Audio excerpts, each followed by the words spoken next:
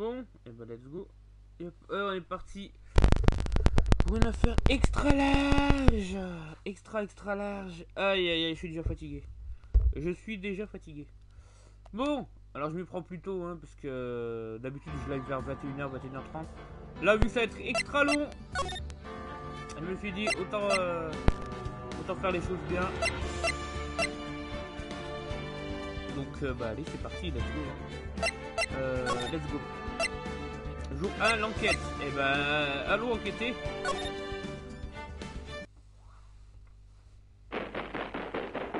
Ah, ça on l'avait déjà vu. Il y a un petit peu de contexte, ça fait plaisir.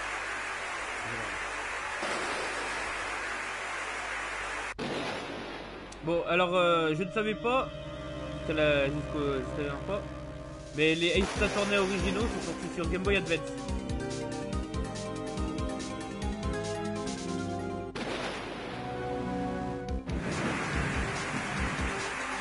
Ça, c'est une affaire bonus apparemment.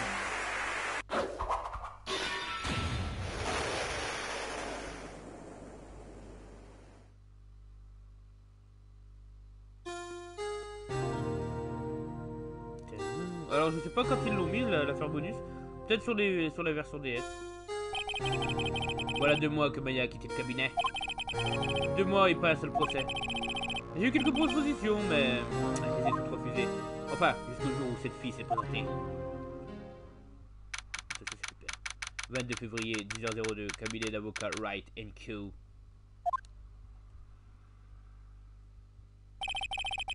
Pourquoi m'obstiner à venir au bureau tous les jours? Ah, on ne peut pas dire que je meurs d'envie de bosser. Vous voilà enfin! Et où étiez-vous passé? Ah, ma soeur passe son jugement demain. T'es qui? Vous êtes qui? Peu importe qui je suis, tout ce qui importe, c'est qui vous êtes. Vous êtes le célèbre avocat de la défense de Mia Fey. Ça me fait penser à Mia Fry.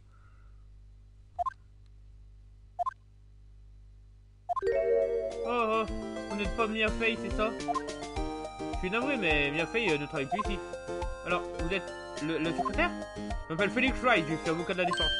Wright, mais vous êtes le Felix Wright! Le Felix Wright du procès pour le meurtre d'Hunter! Ouais, c'est bien moi. Mais ce n'est pas Hunter qui a été assassiné. Oh, quel soulagement, vous êtes le meilleur! Je suis désolé, j'ai bien peur de ne pas pouvoir prendre votre affaire. Mais vous êtes Felix Wright, non? L'avocat a vaincu. Écoutez, je n'accepte plus aucun dossier. Désolé, vous devriez chercher quelqu'un d'autre. Je vous en prie, j'en ai plus vu, j'ai plus le temps.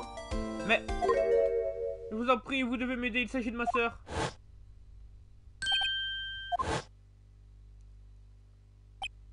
Maya, est-ce possible? D'accord, je vous écoute. C'est vrai? Bah, merci infiniment. Alors je m'appelle Emma Sky. Il faut chercher le jeu de mots là-dedans. Emma Sky. Je fais partie de la police scientifique. La police scientifique?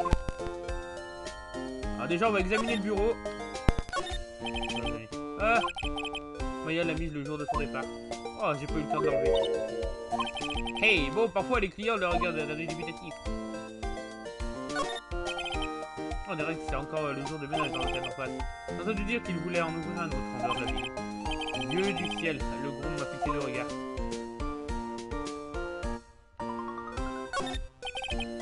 Ces livres de droit complet, c'est parfaitement aligné de Manière. J'ai essayé d'en lire un, mais j'ai pris d'un mal de crâne. J'ai été pris d'un mal de crâne effroyable. Alors au ferment, il m'a glissé des mains. Du coup, j'ai aussi eu du mal au pied. Pas de chance, Phoenix, pas de chance. Pas le gros demi-heure. Je suis encore moins souvent depuis que je refais toutes les affaires qui se présentent. Oh, je devrais au moins faire la poussière de temps en temps. Charlet, la plante de Mia. En l'absence de Maya, c'est moi qui m'en occupe. Bon allez, en discutons. Alors Emma, dis-moi tout. Emma, c'est ça? Alors, vous faites partie de la police scientifique. Oui, c'est ça. Un problème? Non, c'est juste que vous me semblez un peu nerveuse ou simplement jeune. Jeune. Hop. Oui. Et salut Scorp. Bonsoir Scorpion. Comment ça va? T'as passé une bonne journée? Ah, je vais bientôt avoir 16 ans. 16 ans, elle fait partie de la police. Mais 16 ans, ah, comment ça, elle fait partie de la police scientifique à 16 ans? Ça va être... Bah écoute, ça va tranquille, hein. Ah, comme je t'avais dit, comme j'ai dit un peu plus tôt, ouais, j'ai décidé de m'y prendre en avance. Ouais, c'est que vu que ça a l'air super long, d'ici 3 ans, je devrais avoir un poste au département médico-légal. Je commence à avoir une certaine réputation dans le métier. À mon âge en plus. Mais alors, quel poste occupez-vous actuellement? Légalement parlant, je crois qu'on peut me qualifier d'élève en terminale. Bah, je suis tout à fait prête pour ce travail. À mon âge en plus. D'accord. T'as fait quoi ta journée, Scorp? Super, encore une future pro apprentie. Alors, c'est quoi l'affaire? Bon, expliquez-moi cette affaire-là. Vous avez dit que le procès avait lieu demain? Ma soeur est innocente et jamais elle ne poignarderait quelqu'un, jamais. Donc, c'est une affaire pour meurtre. Je me fiche qu'un témoin dise l'avoir vu faire, elle n'a rien fait. Je sais qu'elle est innocente, c'est un fait scientifique. Et il y a un témoin? Bon, allez, simplement lui parler, vous devez lui parler. Oui, j'imagine que je vais le faire. Hein. J'ai rien foutu. J'ai dormi et je suis allé voir une tante.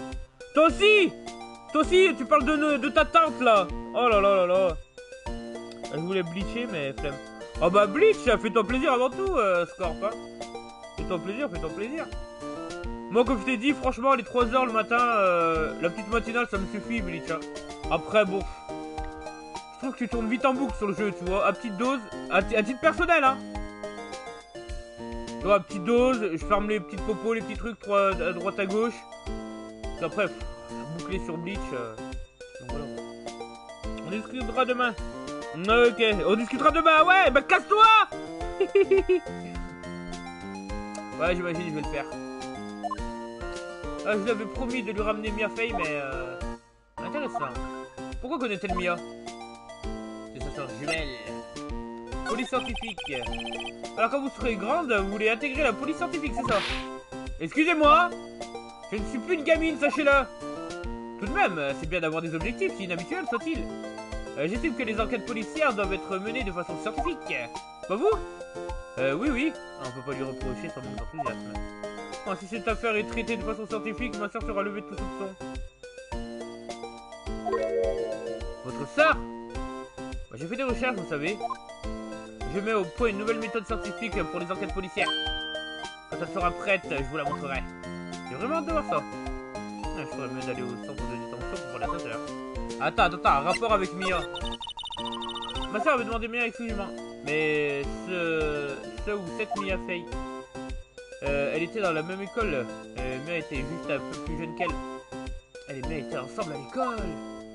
Elle m'a toujours dit de m'adresser à Mia si un jour j'avais besoin d'un avocat. Bah, j'en ai besoin. En fait, Mia est une femme. Mia. Miaou. Elle est où, Mia? Ah, c'est peut-être pour ça qu'elle s'appelle, ils l'ont appelée Mia. Elle est où, Mia? Miaou.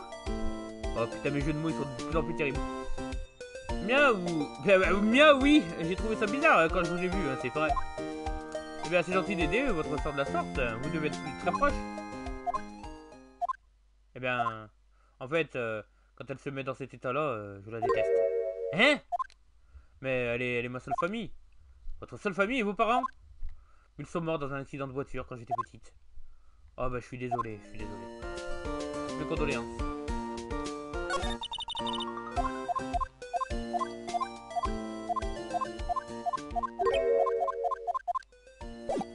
Bon, allez.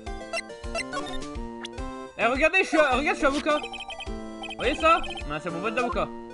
Haha, et bah, je n'en avais jamais vu un en vrai, Croyez-moi, vous êtes la première personne à y apporter une quelconque intérêt. Il est principalement constitué d'argent, le plaquage alors s'écaille un petit peu. L'analyser de façon scientifique.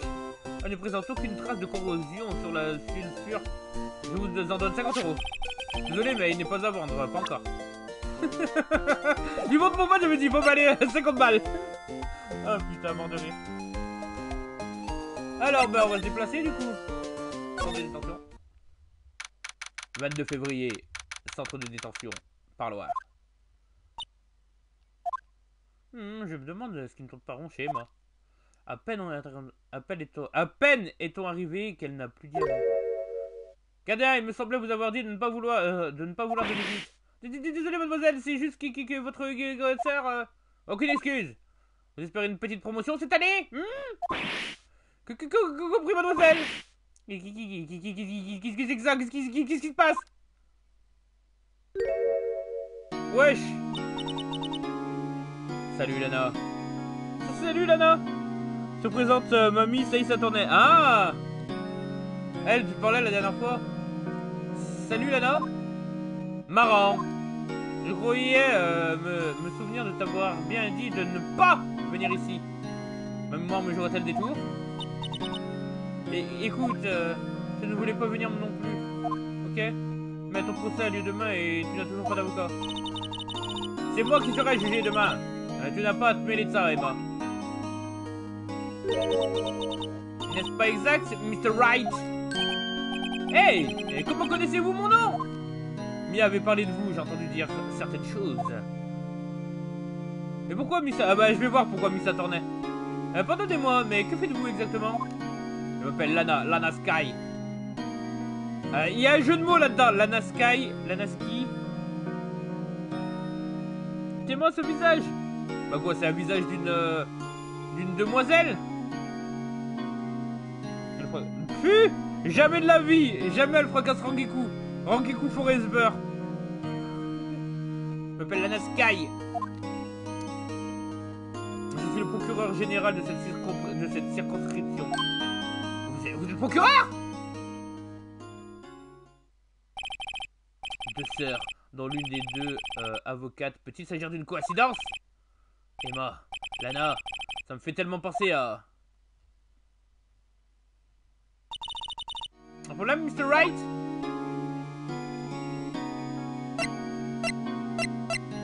On va discuter avec elle. L'affaire. Il y a quelque chose que vous devez savoir avant tout. C'est-à-dire la suspecte de cette affaire est passée aux aveux.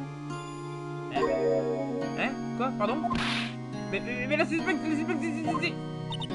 Moi, je suis coupable. Eh bien, Mr. Wright. Eh bien, pourquoi ne pas commencer par m'expliquer en détail ce qui s'est passé? Le crime a eu lieu hier, le 21 février à 17h15. C'est très précis, dis donc. Ah, c'était dans la déposition du témoin.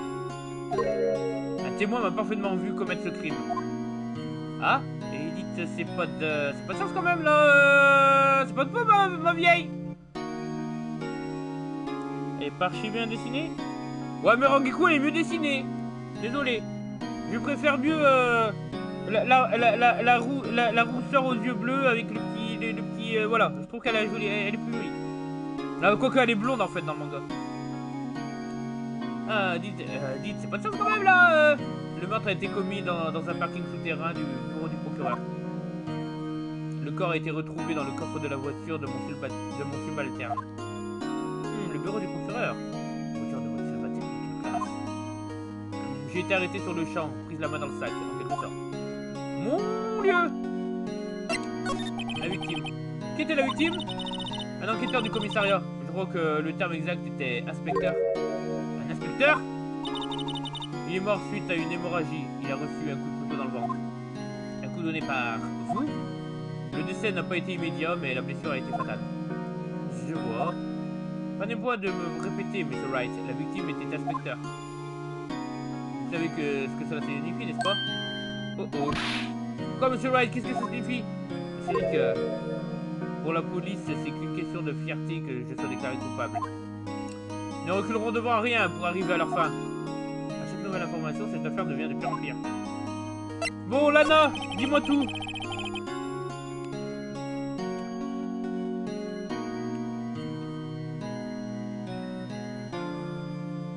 Mais elle a beau cara design. Alors, comme ça, vous êtes procureur général. C'est exact. Je suis chargé de superviser chaque procès traité par les avocats de la circonscription. Faites un effort. Faites en sorte que les avocats aient ce qu'il faut pour travailler et gérer le tout. Voilà mes responsabilités à résumer. Ce n'est plus un résumé, c'est une thèse. Quoi qu'il en soit, je suis assez surprise. Vous aurez pu reconnaître le procureur général de votre circonscription, Monsieur Wright. Ah? En fait, j'aurais cru impossible que vous puissiez ne pas me reconnaître. Mais Lana? qu'est-ce que tu fais à la main? Qu'est-ce que tu fais à la main?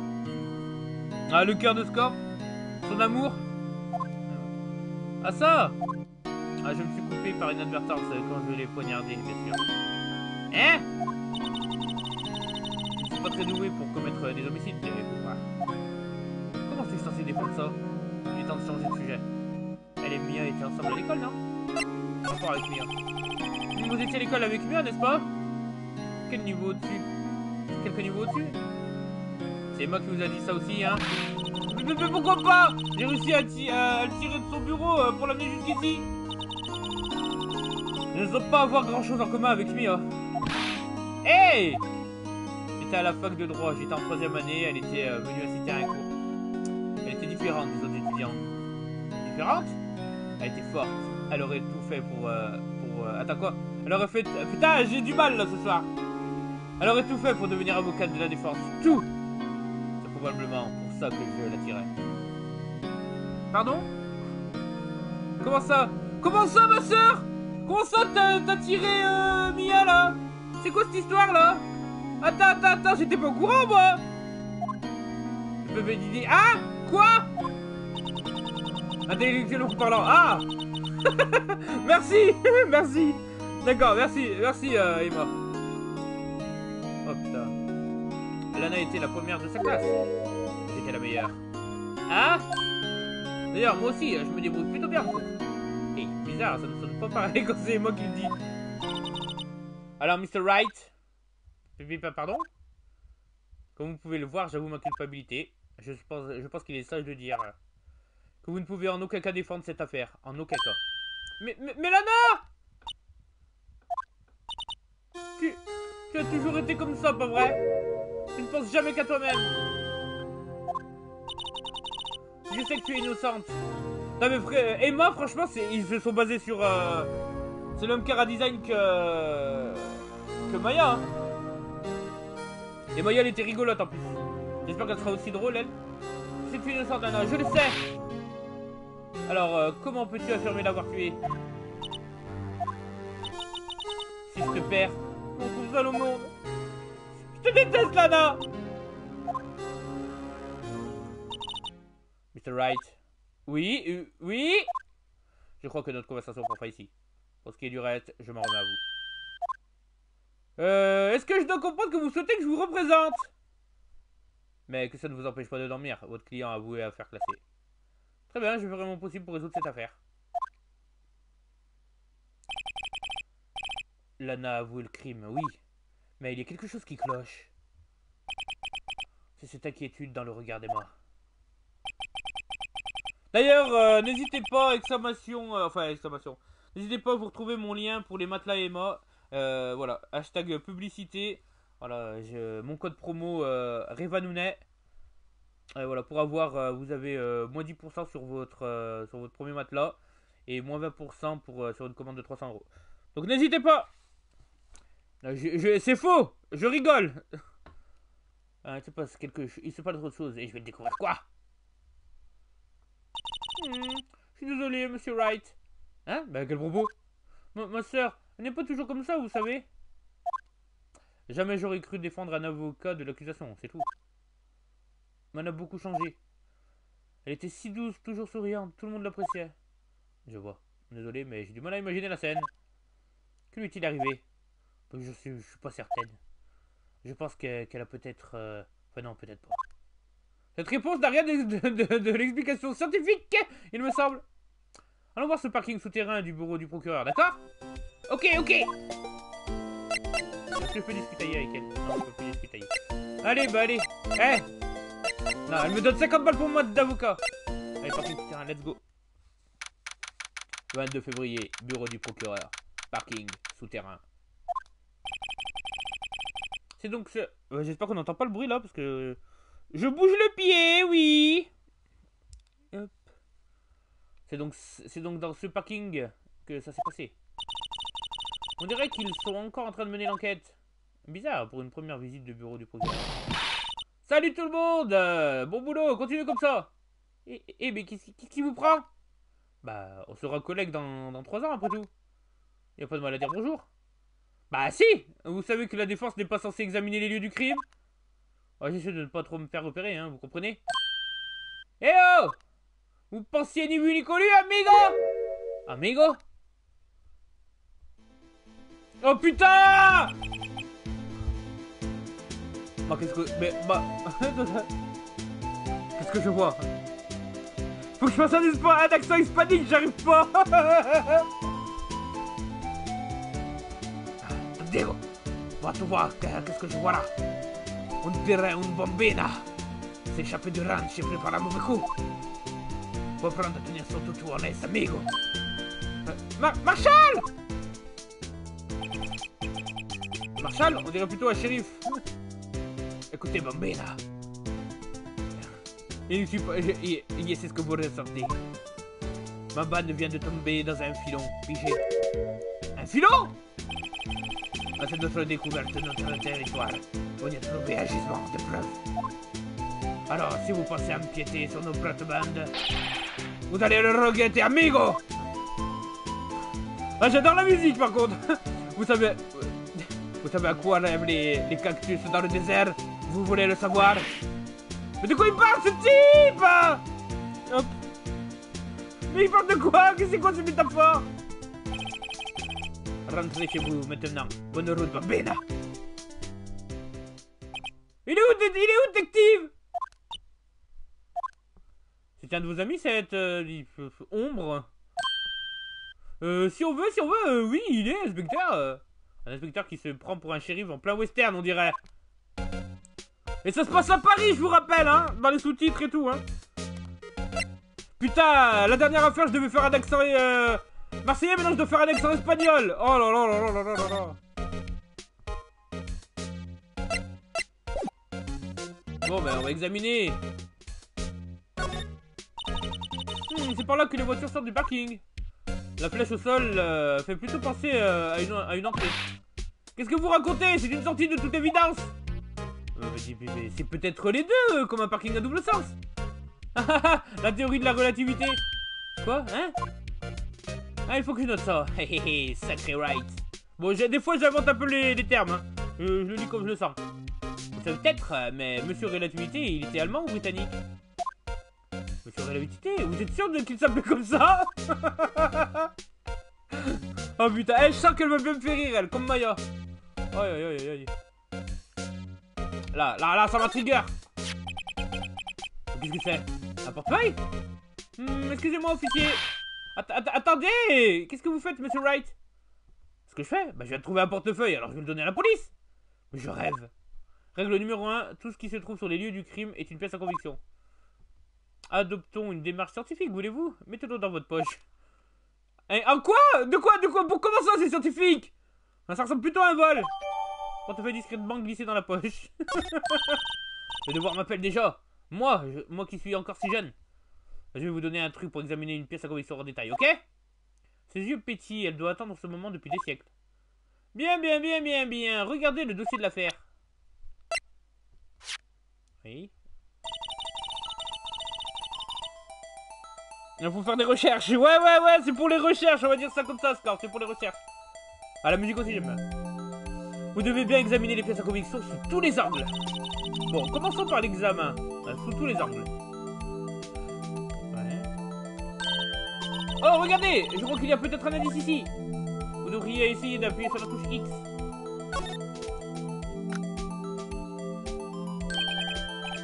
C'est un badge! Inspecteur Éric Lebon. Ouais. Numéro 584... Attends. On dirait un code room, là. Une room. 5 842 189. Alors, vous voyez, l'enquête scientifique, ça sert, non? Je suppose, même si je ne vois pas ce que la science a à voir là-dedans. J'imagine... attends, cette affaire, elle a dû faire... comme je disais... en début de live... voilà. Cette affaire, elle a dû être rajoutée sur DS, non? Donc j'imagine qu'à l'époque, avec la DS, vous pouvez la tourner, non? Bah, directement. Et on va bien examiner toutes les pièces à conviction que nous trouvons. Je ferais mieux d'ouvrir l'œil à partir de maintenant.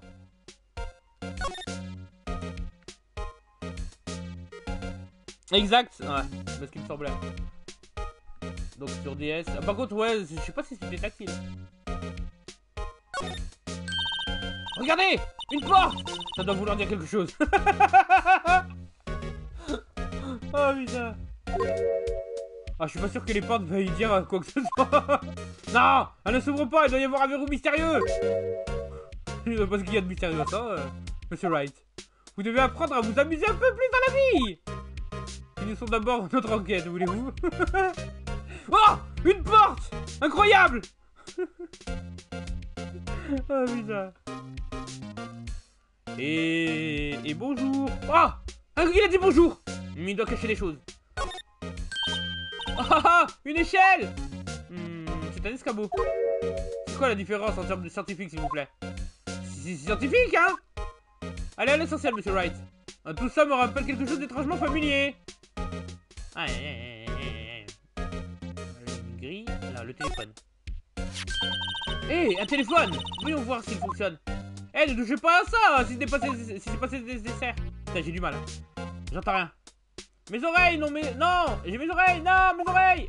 C'est peut-être dû à la pression atmosphérique. Qu'est-ce qu'elle raconte, elle? Mais qu'est-ce qu'elle dit? Ok, à plus, quoi. Mais qu'est-ce qu'elle dit, elle? Et qu'est-ce que vous venez de dire? Oui, vous entendez très bien, le téléphone est en panne.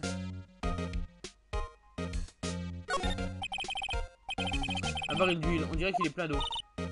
C'est lourd, je n'arrive même pas à le bouger. Ce baril là-bas, il est couché au sol.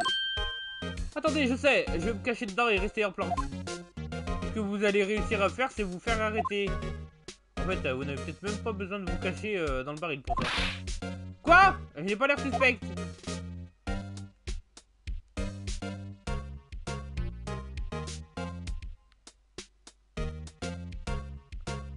Ouais. Là, l'ordi, je peux rien faire. Attends.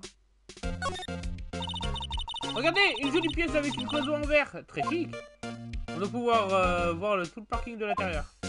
C'est écrit sécurité, c'est peut-être un café. Hein? Café sécurité. Ouais, ça doit être ça, ouais. Nous verrons ça plus tard. Désolé de vous dire ça, mais c'est sûrement juste le poste de l'agent de sécurité. Vous savez, j'ai eu 19,5 à mon interro de physique l'autre jour. Il y a pas d'interro de bon sens. Oh putain.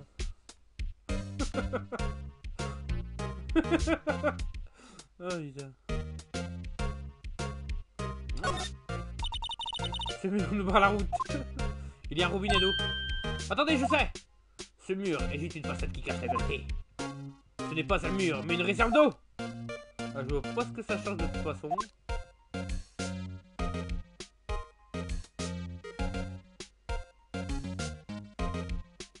Ouais, j'ai l'impression que j'ai rien loupé, hein. De toute façon, ça m'aurait dit.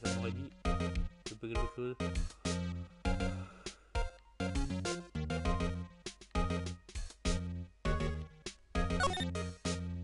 Ah. Voilà autre chose. Merde. Bon, nous n'avons pas de temps à perdre. Partons à la chasse aux indices. Je me demande ce que c'est.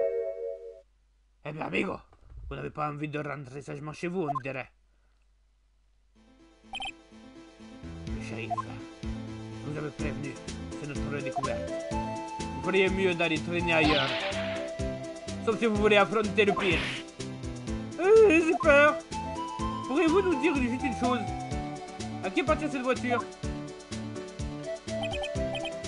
Bien. La pouliche a du frère. La pouliche, il l'appelle comme ça, Emma. La pouliche a du frère. Voulez-vous savoir qui monte ce Mustang rouge avec un cadavre en selle, hein? S'il vous plaît. Aucun problème, amigos. C'est l'heure des victoires de toute façon. Montez au salon du deuxième étage du bureau de l'accusateur. Vous trouverez peut-être une cerveza à votre goût. Peut-être de l'accusateur, mais de quoi il parle ce type et à quelle époque? Un autre problème, vérifier le sens des victuailles, saloon et cerveza. On devrait peut-être jeter un œil dans la salle 1202, le bureau du mangeur général.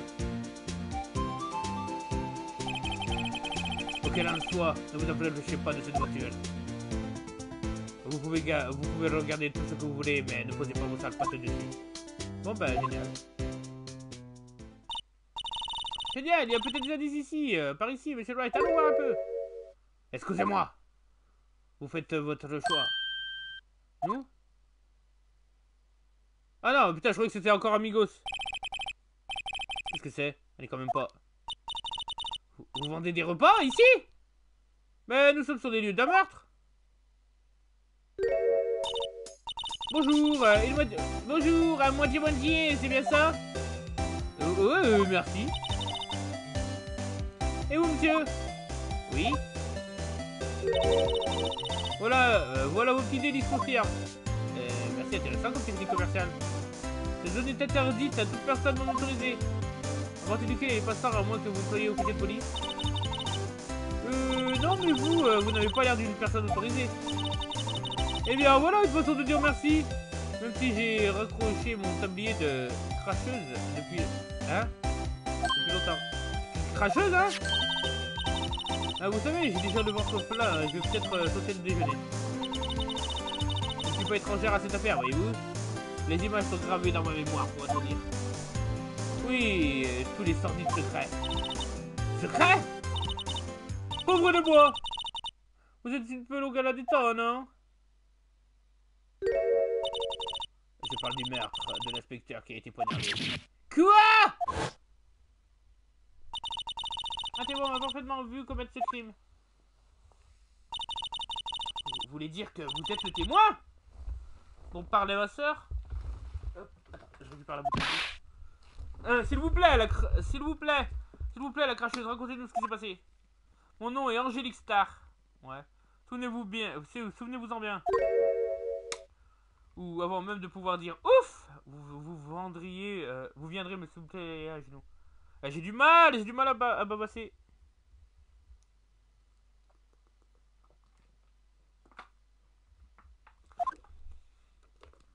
Oui, mademoiselle.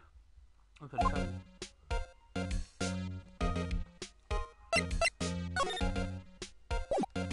merde, j'appuie sur rond. Je ne sais pas comment, mais je le savais. Hier, la roue du dessin devait tourner. Je savais que quelque chose allait se passer. Aussi vrai que je sais que le menu spécial du vendredi, c'est du saumon. Le destin? En quoi la journée d'hier était-elle spéciale? Vous êtes avocat de la défense, non? Alors vous devriez le savoir. Vous devriez connaître les méfaits des malfaisants qui hantent ce lieu de perdition. Les malfaisants? Les avocats de l'accusation. Ils n'ont aucun scrupule à salir le nom des innocents. Hier, ils ont rendu hommage aux plus maléfiques d'entre eux. Ils ont décerné le trophée de l'avocat de l'année. C'était grotesque. Elle dit donc qu'une sorte de colloque des avocats de l'accusation s'est tenu hier. J'avais très envie d'ajouter un ingrédient immonde à leur déjeuner. Vous avez une dent contre les avocats de l'accusation? Ou bien y a-t-il une preuve scientifique de leur malfaisance?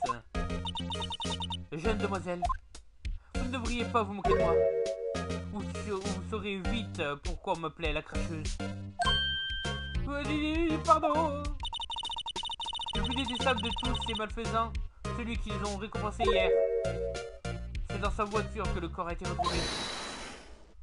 C'est bien la preuve qu'il avale les repas les plus malfaisants qui soient. Vraiment? Vraiment quoi? Je comprends rien du tout. Une chose est claire, cette patronne de snack a une dent contre les avocats. Vous avez vu. Donc, qu'avez-vous vu, mademoiselle Star? C'était un spectacle fascinant, c'est sûr.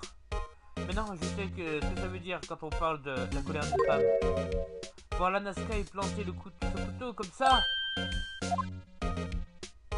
Elle a émincé sa chair avec ce couteau. Que dis-je? Elle a découpé son amandé. Ça valait le coup. Attends, vous êtes en train de dire que... Attends, vous avez vu le moment même du meurtre. Ah, j'entends encore le son de ces fragiles attaches avec ce monde coupé, avec la cruauté. Et rescore. Et le rythme régulier des coups de couteau donnés par l'Anaska. Attendez une minute, vous connaissiez l'Anaska? Bien sûr, devenir procureur général, ça relève presque de l'exploit. Combien de paniers repas de pêcher a-t-elle prévu pour ce voyage? Je me le demande. Elle voyage toujours léger. Pourquoi cette jolie patronne de snack connaît-elle le nom du procureur général? Pourrions-nous vous poser quelques questions sur vous, mademoiselle Star? Ah, je viens de vendre des paniers repas ici tous les jours. Je viens vendre des paniers repas ici tous les jours. Je fais venir les repas les plus frais, les plus raffinés du Far West. Encore? Je ne sais pas pourquoi, mais ils adorent mes formules ici. Pourquoi ne pas préparer les repas ici plutôt que les importer? Vous avez dit quelque chose? Non. Seuls les vrais connaisseurs peuvent comprendre. Le type qui pourrait deviner si un goût... Le type qui pourrait deviner si quelqu'un a goûté la formule tribolite de Tso. Non, vous avez gagné. Je peux même pas apprécier partiellement la saveur d'un tribolite. En bref, je viens avoir des paniers repas ici tous les jours. Mon petit ami est agent de sécurité au bureau du procureur. Votre petit ami? Vous voyez le poste de sécurité là-bas? La cabine vitrée. Je vends mes repas et puisque je suis là, j'en profite pour passer le voir. Puisque vous êtes là. À croire que la vente de repas passe avant les sentiments. Nous analysons de façon scientifique et c'est des informations que nous disposons déjà.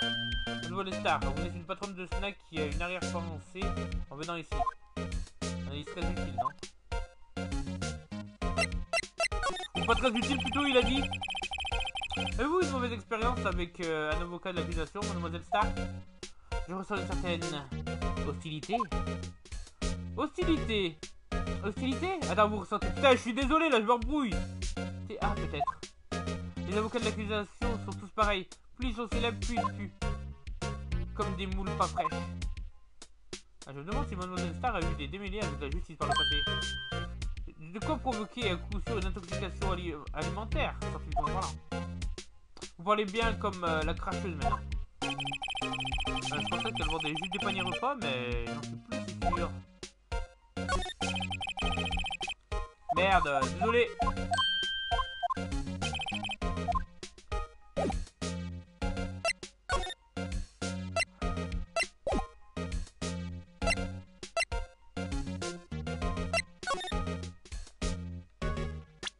Ah, je peux revenir vers la voiture là-bas, merde.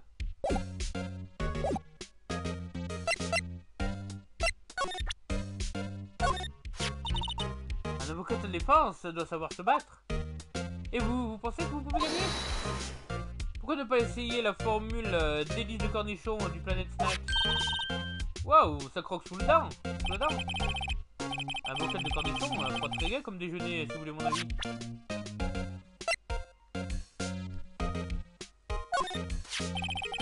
Concernant cette carte, le Planet Snack n'accepte que le liquide, pas les cartes. Et surtout, pas une carte appartenant à quelqu'un d'autre. Non, c'est pas une carte bancaire, mais le badge d'un inspecteur. Et vous montrez ça à moi, une patronne de snack, pourquoi? C'est comme montrer un jambon braisé à un inspecteur. Pourquoi j'ai toujours l'impression qu'elle se moque de moi? Bon.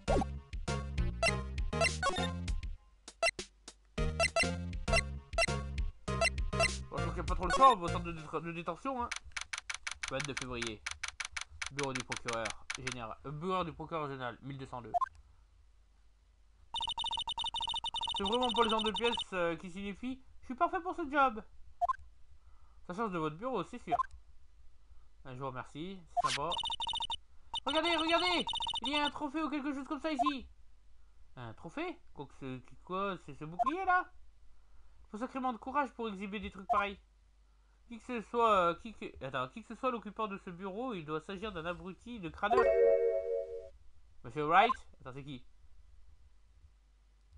Non, c'est une voix. Mais c'est pas Benjamin Hunter! Yo Hunter! Ça fait une paye! Hein? Ah! Monsieur Hunter! Vous savez qui c'est? Bien sûr! C'est sa plus grande fan! Ma soeur nous a présenté une fois et évidemment, sa soeur était procureur général. Alors? Qu'est-ce qui vous amène ici? Je vous préviens, hein, je suis réputé pour être un abruti de crâneur. Wesh Hunter, wesh mon ref. Pourquoi je me suis pas un peu comme ça? Bah oui, Benjamin Hunter. Ah bah maintenant, hein, c'est trop tard pour changer ce corps. Ok, Hunter. Ouais, Hunter, ouais, bah, ouais. Je sais pas, maintenant je suis trop habitué à Scorpion. Hunter de... Au coca ça peut le faire aussi, Hunter. Et là j'aurais jamais deviné la rêve. Non, non, c'est juste que monsieur Wright il... Eh, ne me fais pas porter le chapeau. On était juste venu ici pour enquêter sur une affaire de meurtre. Meurtre. Un corps a été découvert dans une horrible voiture de sport rouge dans le parking. Ah, c'est sûrement ma voiture. Et alors? Quoi? Votre voiture? Eh ben, putain, une chose est sûre, c'est qu'elle s'est criée. Bon, mon ref.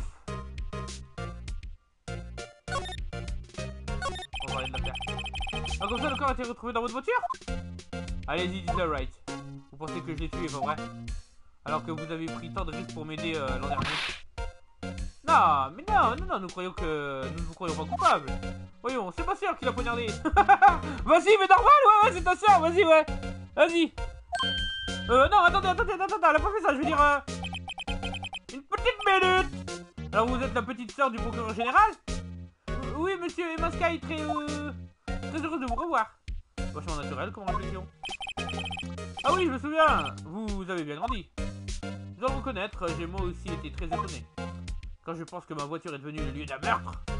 Encore plus étonnant, je me retrouve contraint de prouver la culpabilité de ma supérieure. Mais je peux comprendre, mais qu'est-ce que vous venez de dire? Quoi? Anna Sky est procureure générale, elle dirige tous les avocats de la circonscription. Comme elle ne peut plus exercer, c'est moi qui représenterai l'accusation. Vous? Non! Pas toi, Hunter! Pas non! Après tout ce qu'on a fait! Oh non, Hunter! Oh non, pas toi! Pas toi, mon ref! Putain! Oh non, pas Hunter! Oh là là là! Ah, pour être honnête, ça relève presque du miracle que je sois encore ici. Mais qu'est-ce que tu veux dire? Des rumeurs! Vous avez entendu ces bruits qui courent sur moi, non? Benjamin Hunter. J'ai trouvé un moment où aucune rumeur ne tombait sur ce type. Fausses preuves, faux témoignages, recherche illégale et j'en passe.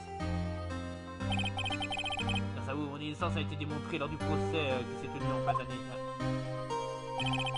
Toutefois, certaines personnes m'estiment responsable de l'incident actuel. Tu dis quoi? Mais c'est dingue ça! Il suffit de bien peu à certaines personnes pour penser du mal des autres. C'est la vie. Un fait impossible à rire. Malheureusement, ce qu'il dit, franchement, c'est vrai, je suis d'accord avec lui. Tout à fait d'accord avec ce qu'il dit. Ça peut paraître con, mais franchement, il suffit de rien pour qu'on commence à parler mal de toi. Quelqu'un qui est mal repris, une de tes réflexions, voilà quoi. Ça va vite, ça va vite.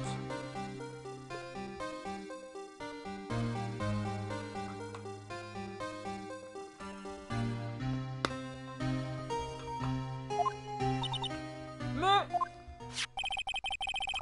ça t'envoie même jusqu'à m'apporter des jouets de ce genre. Je trouve drôle, hein. Un jouet? Mais ce bouclier en bronze. Ce truc doit cacher bien les choses. Le général Sky? Ouais. La première fois que nous avons collaboré sur une affaire, c'était il y a 2 ans. C'était mon premier gros dossier. C'est vrai, je m'en souviens. Il y a 2 ans. Ah, j'étais même pas encore avocat. Depuis, j'ai toujours cru qu'elle cherchait à me protéger. Il faut croire que je me suis trompé. Dites pourquoi? D'accord, c'est pas la personne la plus chaleureuse qui soit, mais je suis certaine qu'elle se sentait responsable de vous. Mais alors, pourquoi? Pourquoi avoir poignardé quelqu'un dans le coffre de ma voiture? Et puis, ce n'est pas tout, elle l'a poignardé avec mon propre couteau. Pardon? Monsieur Hunter, c'est un couteau à vous... c'est un couteau à vous qui a servi d'arme de crime? Pour être exact, je garde ce couteau dans la boîte à outils de mon coffre de voiture. Couteau de Hunter, ajouté au dossier de l'affaire. Attends, merde, l'autre. Plutôt que lui de mettre le shérif, là, Marshall. Plutôt que de lui donner une voix... je devrais plutôt lui donner un accent anglais, en fait. Ou américain, mais je sais pas faire l'accent américain. On va continuer sur de l'espagnol. Hunter? Ouais? Quoi? Êtes-vous bien sûr que c'est pas vous qui l'avez tué? Allons bon, il ne comprend même pas les blagues. Vous avez un sens de l'humour très particulier, monsieur Wright. Bon, on rigole, Hunter. Wesh ma biche.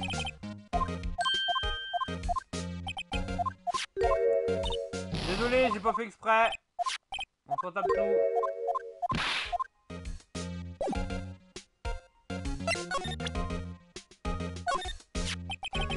Mais il y a bien longtemps que je rêvais de devenir avocat de la défense. Comment? Vous vouliez être avocat de la défense, monsieur le père? Ouais, ma voix était toute tracée. Mais j'ai pas le temps de regretter ce qui aurait pu être. Bien vu, Hunter. Alors, je voulais lui présenter ça là-bas. Dites-moi, Hunter, je me demandais ce truc-là. Monsieur Wright! Hein, quoi? Êtes-vous certain que ce serait une bonne idée de montrer ça à monsieur Hunter? Oh, non, il va me le prendre, c'est sûr. J'aimerais pouvoir être dans le corps de monsieur Hunter. Mais ma soeur serait déclarée coupable.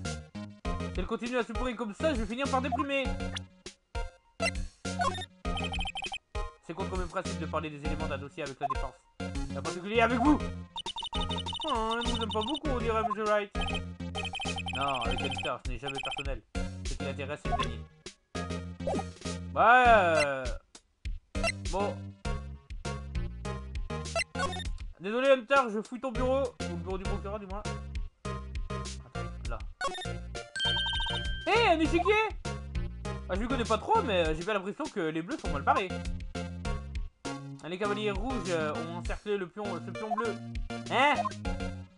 Les chevaux, c'est les cavaliers avec des épées et les soldats à pied, les pions. Les épées rouges entourent le pion bleu. Monsieur Hunter doit être joueur d'échecs invétéré. Qu'est-ce qu'il voit pas, monsieur Wright? Des cavaliers avec un bouclier entourant un pion à tête d'hérisson. Non, rien. Ouais, là, oui, d'accord, je vois la métaphore. Un vrai pote. Bah ouais, on est entre nous, Hunter. Et rien de personnel. Hop. On fait nos procès, il attaque, je défends. C'est ça en fait. Les cavaliers rouges, hop, avec le bouclier, c'est Hunter. Et qui entoure le pion à tête d'hérisson, c'est Phoenix Wright.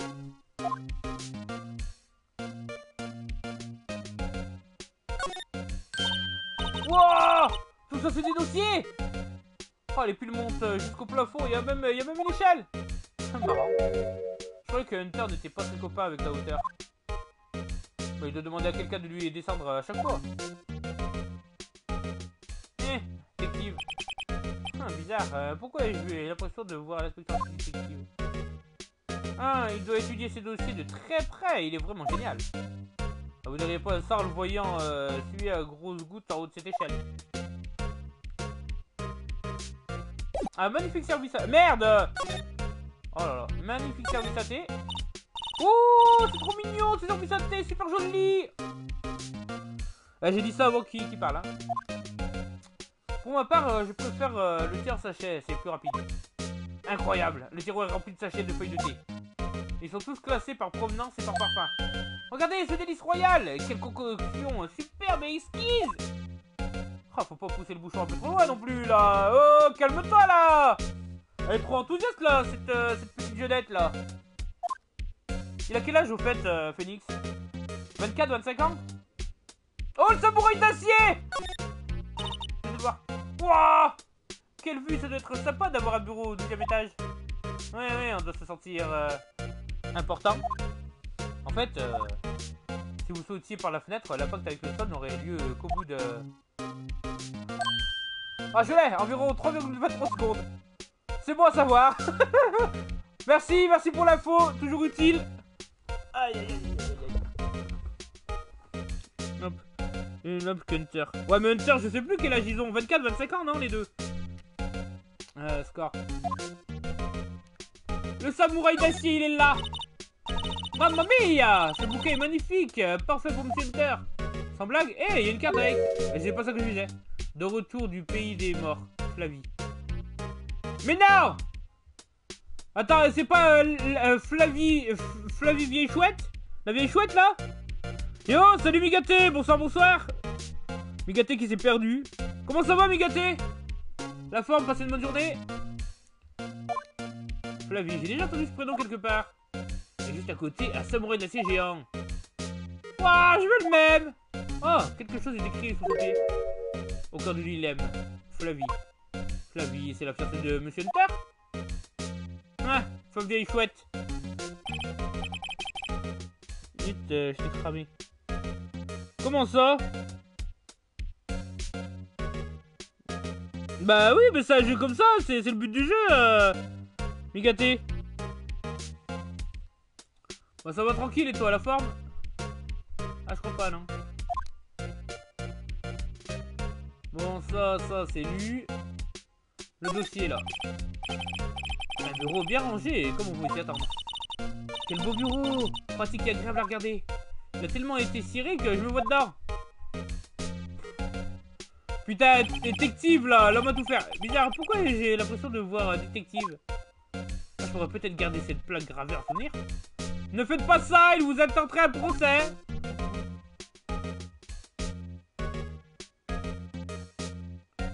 Bon, sur le bureau, on a tout lu, on a tout vu.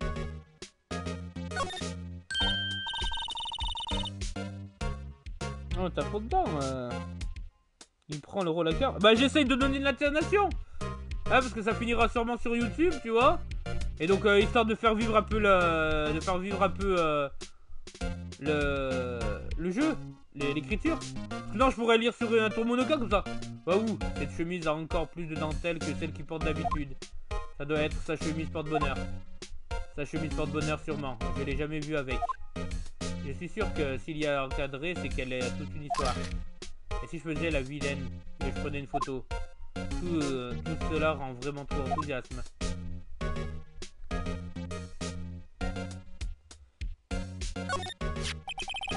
Ah, je me demandais, qu'est-ce que c'est que ce machin? Il y a un grand K dessus. Putain de barreau de merde, cul de sa race de putain de barre de putain de son trop cul, moi. Hein? Pardon? Qu'est-ce que tu dis? C'est le trophée du king du barreau. King du barreau? Bon, c'est un grand honneur. Chaque année, ils envoient un bouclier au meilleur avocat. Ah! D'où la réunion qu'il y avait avant, là. Où ils devaient élire le meilleur avocat de l'accusation. Quoi? Quoi?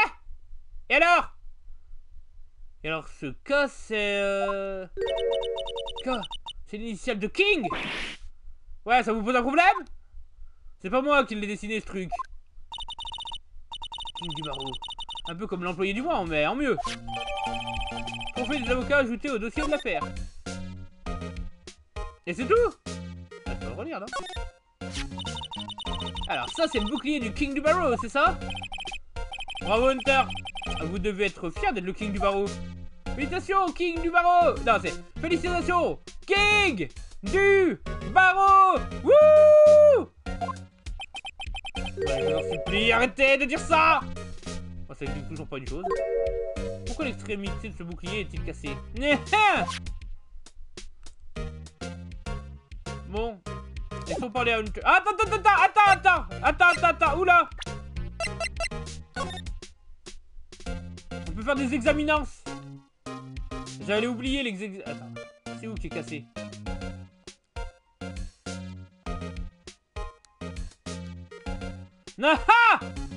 Ah d'accord, ouais, non, ouais, ça se voit que c'est une enquête faite sur DS. Ok, d'accord, ok. J'ai compris. D'accord, donc c'était sur DS. Wesh!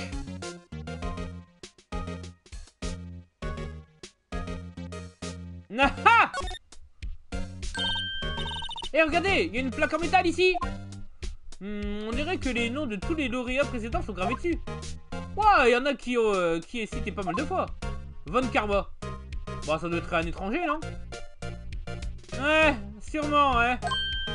Enfin bon, d'où qu'il vienne, il a dû avoir une sacrée carrière. Ah, j'aimerais rencontrer un jour ce Von Karma. Quand c'est elle qui le dit, son nom prend une sonorité particulière. Ok. Zoom.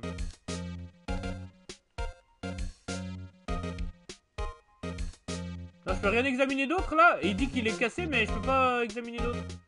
Autre chose. Ça, c'est examiné. J'allais oublier. Putain, ça rappelait.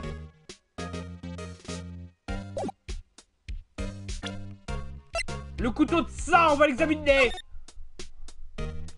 Alors, ah. Bon, c'est sûrement le sang de la victime, non? Oui. Ou alors Hunter s'est coupé en épluchant une pomme. D'ailleurs, pourquoi Hunter a-t-il besoin d'un couteau pareil? Eh, peut-être qu'il passe ses week-ends à vivre à la dure, en pleine nature. Hunter, en pleine nature. Ma théorie de l'épluchage de pommes me semble plus probable. Vous rigolez? Ah, je l'ai toujours vu comme un homme aimant vivre au grand air. Vision d'horreur. Alors, hop. Il n'y a rien d'autre à examiner. Ah, c'est peut-être pour ça qu'il est dégoûté de l'avoir reçu, en fait. Le trophée, comme c'était celui, comme Von Karma, il arrêtait pas de le gagner. Putain, cet enculé, là, qui a tué mon père. Il a tué mon père, ce Von Karma. Il m'a pris sur son aile, il a voulu me piéger. Putain, je gagne le même truc que lui.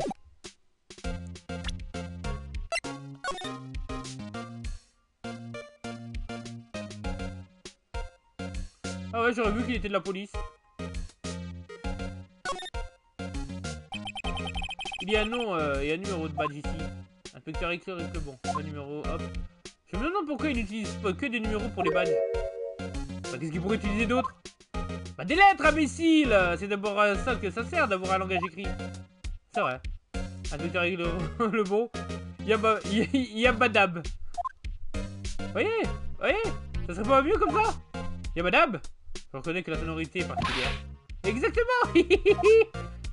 Ah, rien n'amuse. Bon, alors Hunter! Parle-moi de ça. Ah merde, attends. Je peux pas lui montrer Ah si. Donc, en d'autres termes, vous avez été désigné meilleur des meilleurs de cette année. Le meilleur des meilleurs. Avec mention. Regardez ce rictus stupide pour quelqu'un d'autre, Wright. Ah, j'ai perdu une journée de travail pour assister à ce simulacre. Oh, et pourquoi? Ah, j'ai dû aller au commissariat pour recevoir ce bouclier cassé. Au commissariat? Ouais, juste à côté du poste du centre-ville. J'ai dû aller, non? Ah, le travail détective, oui. Je me demandais un truc au sujet de ce bouclier. Pourquoi t'es cassé? Qu'est-ce que ça peut bien faire? Oh, j'ai à m'occuper de choses plus importantes que ça. Hein. Oh, d'accord. Le veuille ou non, il n'a pas l'air très intéressé par cette décoration. Le bureau du procureur a vécu une journée très chargée hier. On devrait peut-être lui poser plus de questions au sujet d'hier. Ah bah, let's go. Hein. J'aime poser des questions. Le jour du crime, où étiez-vous? Que faisiez-vous? Vous n'étiez pas en train de commettre un meurtre, Hunter? Je rigole, Hunter, je rigole. Pouvez-vous m'en dire plus sur la journée d'hier? Le jour du meurtre. Hier, c'était le jour du grand nettoyage annuel du bureau du procureur. Le jour du nettoyage? Avec l'aide de la police, on trie et classe tous les éléments des affaires résolues. On appelle ça le transfert de preuves. En d'autres termes, vous lavez les mains des vieux dossiers. Ah, encore une chose. Vous avez organisé une cérémonie au commissariat pour récompenser les officiers et les procureurs qui ont bien travaillé pendant l'année. Et c'est là que vous avez eu ce bouclier, c'est ça? Ah, j'ai passé l'après-midi au commissariat hier. Je suis revenu ici, il est à 17h12. C'est très précis ça, Hunter. Comment vous savez qu'il était 17h12 là? Dis-moi en plus, mon ref. Les gens tels que Monsieur Hunter et moi sont très fiers de leur précision, Monsieur Wright. Non, je fais pas confiance à ma mémoire, hein. Ah, la seule chose à laquelle je crois, ce sont les preuves solides. Ticket de parking de Hunter, ajouté au-dessus de l'affaire. Voici le ticket du parking souterrain. Le meurtre a été commis aux alentours de 17h15. Donc le meurtre a eu lieu juste après votre tour. Qu'est-ce qu'il y a, Wright? J'apprécierais que vous détourniez ce regard inquisiteur de moi. C'est qui lui? Est-ce qu'il est pas? Est-ce que Hunter est dans le barrage? Je suis Hunter, qu'y a-t-il? Je suis ici, monsieur! À la demande du préfet, monsieur! Voici votre rapport, monsieur! Mon rapport? Quoi? Avez-vous trouvé de nouveaux éléments au sujet du procureur du général Skywalker? Ah, j'aime pas du tout la tournure que prend cette conversation. Sky, monsieur! Non, monsieur! J'avais vu ce nom-là, monsieur! Pas dans ce rapport, monsieur! Il semble avoir vu de la fumée sortir des oreilles de Hunter. Ouh là là, faut pas le chauffer, le Hunter! Les oreilles de monsieur Hunter me paraissent bien rouges, non? J'ai fait une demande très claire à la police, non? J'ai besoin de me concentrer sur le procès de demain. Ne m'apportez rien d'inutile. Monsieur, monsieur. J'obéis simplement aux ordres, monsieur. On m'a dit de vous apporter ça, monsieur. Donnez-moi votre nom. Oui, monsieur.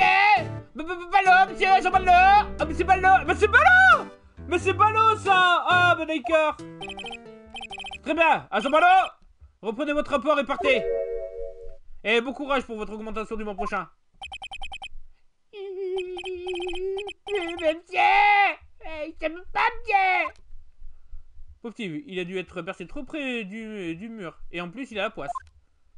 Ah bah c'est ballot. Right. Oui, monsieur. Putain, il m'a sauvé. Putain, je m'y attendais pas. Comme vous pouvez le voir, j'ai du travail. Vous pouvez partir maintenant. Faisons ce qu'il dit, monsieur Wright. La victime était inspecteur dans le même commissariat que l'agent qui vient de partir. Allez à ce commissariat, vous pourrez poser toutes les questions que vous voulez. Et ben merci Hunter. Bon, il s'est calmé, c'est le principal. Bon. Alors, fais voir le dossier. Gagner le dossier de partie. 17h12, le 21 février. Bureau du procureur. En plus, ils ont même traduit ça en français, hein. Ils se sont fait chier Capcom, hein. C'est pas mal. Benjamin Hunter, 17h12. C'est daté du jour du crime. Le meurtre a eu lieu 3 minutes après que Monsieur Hunter ait eu garé sa voiture. Si seulement il s'était pris quelques feux rouges de plus, il ne se serait pas retrouvé impliqué dans cette affaire. Peut-être. Ah, ça montre bien qu'on ne sait jamais ce qui peut arriver quand on passe à l'orange. Ouais, bah c'est ta logique ça, ma chère Emma, mais ouais. Ouais, bon. Bon, on peut se casser.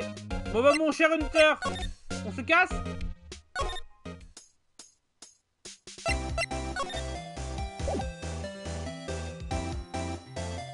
Attends, je vais l'ouvrir. Eh, est-ce que tu sais que j'ai un pote? Il a été élu le king du barreau. Regarde. Vous pouvez regarder vous pouvez jeter un oeil là-dessus? Vous? Oui. Vous avez demandé du thé, c'est bien ça? Non mais merci quand même. Ne pas regarder ce que c'était. Il faut sûrement laisser infuser les feuilles longtemps pour obtenir cette saveur. Nous faisons pré-infuser à la vapeur avant de verser l'eau dessus. Ah, je le savais. C'est donc ça le secret de cet arôme délicieux. Ah, moi je sens que l'odeur du temps perdu. Ah, regarde ça. Pouvez-vous jeter un œil là-dessus? Oui. C'est bon. Il n'y a rien à voir, c'est ça. Ouais, hop. Si tu veux des spots bleus, une flamme. Ah, d'accord, ça se parle de BBS, loul. Bon, on va les ignorer. Tac. Alors.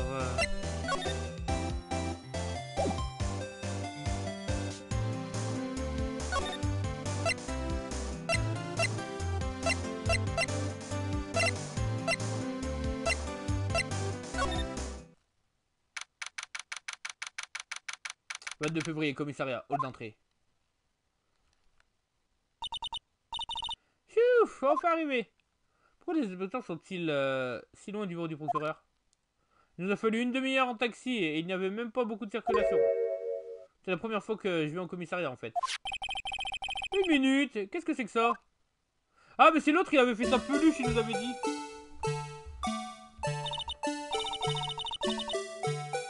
Je vais aller manger frérot. Ah j'ai la faim BBS. Ok mais y a pas de soucis. Bon appétit bigaté.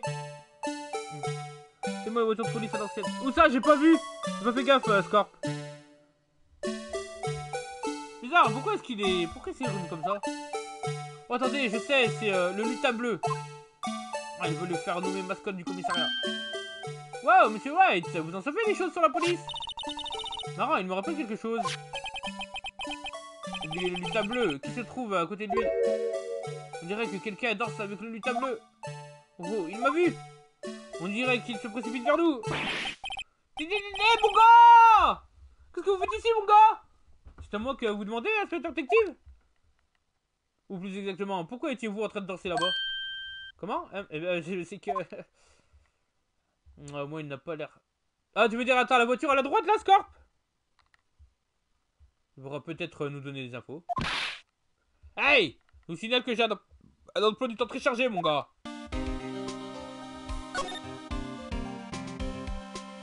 Maintenant, on dirait des voitures de police françaises, ça, non? Est-ce qu'ils les ont reskin pour la France ou est-ce que dans la version américaine, ils ont un... Ah, parce qu'attendez, là, c'est une affaire de la version DS, on est d'accord, hein? J'ai aucune idée. Oh, l'ancienne. Oh, l'ancienne, mais justement, parce que le jeu il est sorti encore, c'est quand sorti quand les Phoenix Wright? Si c'était sur GBA, c'était en 2000. C'était au début des années. Pas des années 2000, non?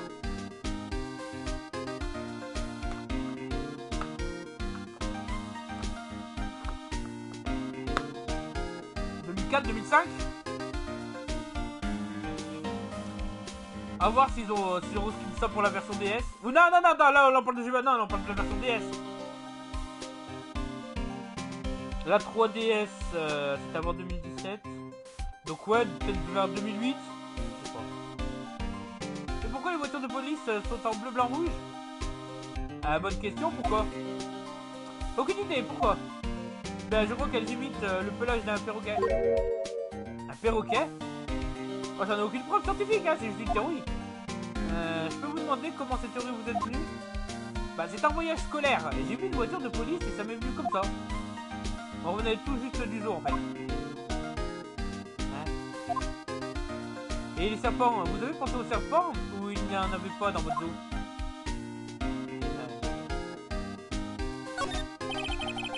Regardez cette agence à monochrome, ça doit être un inspecteur. Alors j'ai dit, hey, si tu fais pas ça, attends, si tu fais ça, ton compte est bon, mec. C'est à mourir de rire, monsieur, j'en pleure de rire. Apparemment, il ne saluait pas, il essuyait ses larmes. Il faut bien la faire, ces deux-là. Je me demandais ce que c'était. Quoi? Le lutin bleu dansant? C'est mon chef-d'œuvre. C'est vous qui l'avez fabriqué, détective? Mais pas trop, alors c'est quelques idées et j'ai fait le reste, mon gars. Beau travail. Il fonctionne sur pile et peut donc se déplacer partout. Il n'y a pas d'interrupteur, alors il danse juste à ce que les piles soient à plat. Pauvre lutin bleu, condamné à danser juste à ce qu'il s'effondre. Ah ouais? Comment ça? Comment ça, mon ref? Comment ça, je l'ai ajouté au dossier?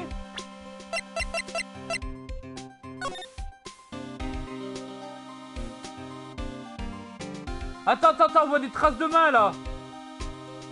On voit une trace de main sur son œil gauche. Et là-bas, il y a un truc, c'est un peu effacé, il y a une corde qui est tombée. Il a été rescotché.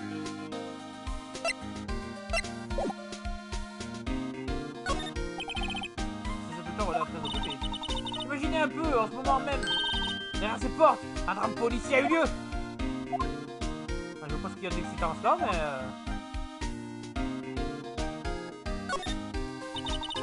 Je suis toujours sollicité quand je vais au commissariat. Et pourquoi donc? Bah, j'ai l'impression d'être dans un film. Hein? Vous savez, avec les policiers, les meurtriers, tout ça. Eh ben, je suis pas sûr de trouver ça excitant. Mais sûr que si, regardez ces deux agents là-bas. Ils font probablement de leur dernière descente de police. Tiens, j'aurais parié, tu parlais de filles. Ah, mais ça aussi on peut l'examiner et... On va passer à côté, non. Je prendrai l'annonce. La fête des justiciers. La fête des justiciers? On est menotté au grand 8 ou quoi? Bon, il y a peut-être des stands de tir où on peut gagner des lots comme du sérum de vérité. Non, je crois pas que le sérum de vérité soit quelque chose qu'on doit peut-être comme ça en cadeau, hein. Bah, pourtant, tous les parents rêveraient d'en avoir. C'est vrai-il pour les interrogatoires? La plupart des parents que je connais ne mènent pas souvent des interrogatoires, hein.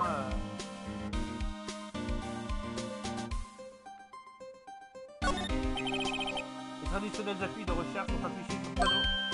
Avez-vous cette personne? Si oui, faites le 17. C'est le même jeu, ouais. J'ai toujours trouvé ça bizarre.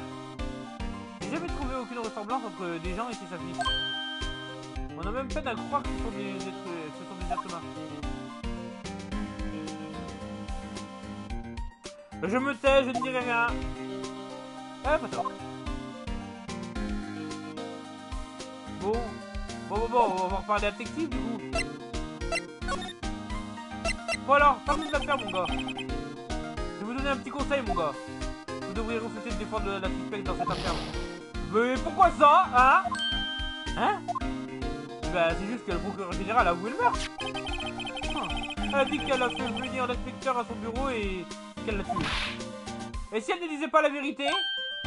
Oui, enfin, non. Allons, mademoiselle, il y a une tonne de preuves contre elle. Et si les preuves étaient fausses? Eh, mon gars, je peux vous parler une minute? Hein? Moi? Pourquoi cette jeune fille est-elle en run contre moi? Ah, il y a de la famille de la suspecte, c'est la sœur de Lana Sky. Ouais, la petite sœur du procureur général? Contentez-vous de bien mener votre enquête, d'accord? De façon scientifique. Et à vos ordres, chef. Ah, au fait, vous devriez peut-être baisser un peu la voix. Vaut mieux qu'on vous entende pas dire des trucs comme fausse preuve. Hein? C'est juste que c'est une question délicate ici, ces derniers temps. Alors, que faites-vous ici, inspecteur détective? Moi? Bah rien en fait. J'ai été viré de la criminelle. Inspecteur détective? Mais qu'est-ce que vous avez fait? Comment ça encore? Ah, qu'est-ce qui s'est passé? Bah je sais que vous avez beaucoup de travail en ce moment. Je veux dire avec l'affaire concernant ma sœur et tout. Non c'est vrai. Vous n'avez encore jamais eu un procureur général assassin. Sacrée ville hein. Et je viens de faire un vol là. Et venu ce spot.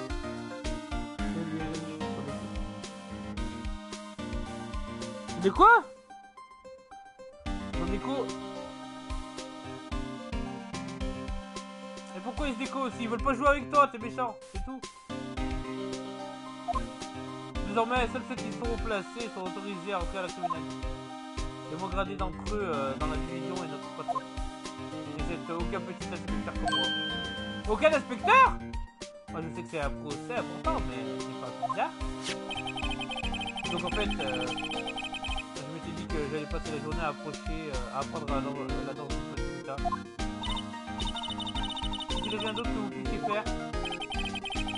C'est le préfet de la police, sans personne qui dirige l'enquête, mon gars. Et l'officier Marshall a été affecté au parking du terrain. L'officier Marshall... Ah, mais non, j'y pense, Emma semble connaître l'officier Marshall.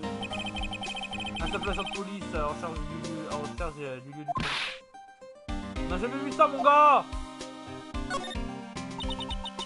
Alors, que faites-vous ici? Merde, oh là là! Je fais des spots bleus avec Scorpion. Ah ouais, d'accord.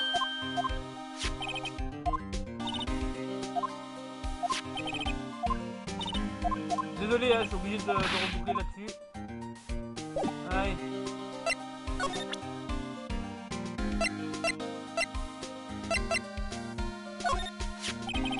Mon inspecteur détective, comment vous pouvez me dire à propos de ça? Hein? Eh mon gars, c'est un bon inspecteur. Vous pouvez pas le garder, vous devez le remettre à la police. C'est à cause de gens comme ça, comme vous, que j'ai toujours plein de problèmes. Qu'est-ce que tu veux dire que les inspecteurs détectives doivent toujours faire problème? Voyons voir. Eric le bon? Le bon. Ça me dit quelque chose. Non, je dois me tromper. Vous ne travaillez pas à la criminelle? Waouh! Je me rappelle maintenant! Eric le bon, c'est la victime! C'est pas ce que je pensais. Vous pouvez nous en dire plus, inspecteur détective?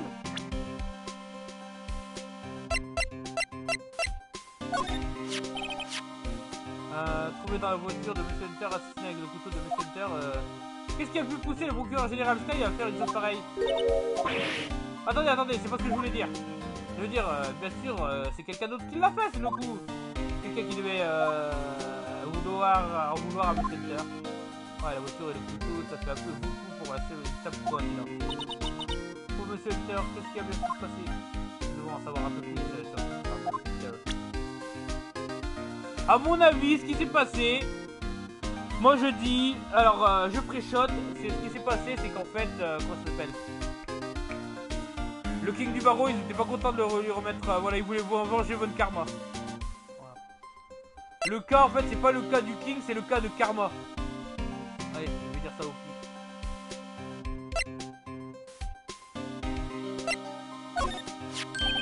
Hey, c'est ça! Le trophée du king du bureau que monsieur le Tar a reçu. Vous étiez à la cérémonie du prix inspecteur fictif? Bien sûr que non, mon gars! J'ai moi-même reçu le trophée du zèle. Ah, bah, félicitations. Je me demandais pourquoi ce trophée représentait un bouclier. Et pourquoi il était cassé? Oh, il y a une bonne raison! Je vous la donnerai plus tard. On dirait qu'il est oublié. Mais j'étais fier que monsieur le Tar ait trouvé. Il a même convaincu ses opposants du bureau du procureur. Vous avez entendu parler de ces rumeurs.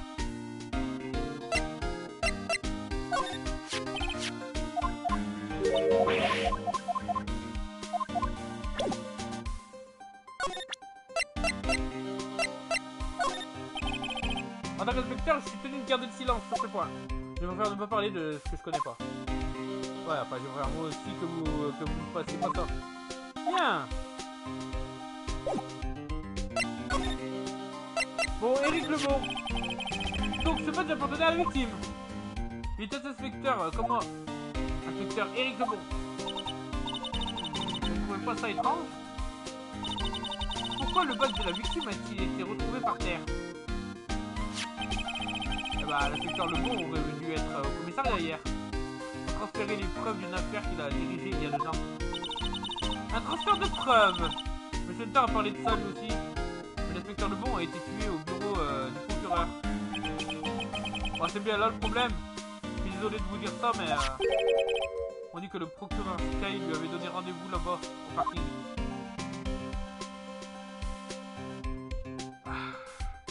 D'ailleurs, je ne sais pas si vous avez remarqué, hein, mais si vous mettez l'ana à l'envers, ça fait anal. Moi je dis ça, je dis rien. Bon alors, on ouvre le couloir. Ah, il est nouveau un... Putain, il est nouveau dans un... Attends, il est nouveau dans un sale peignoir. De nouveau?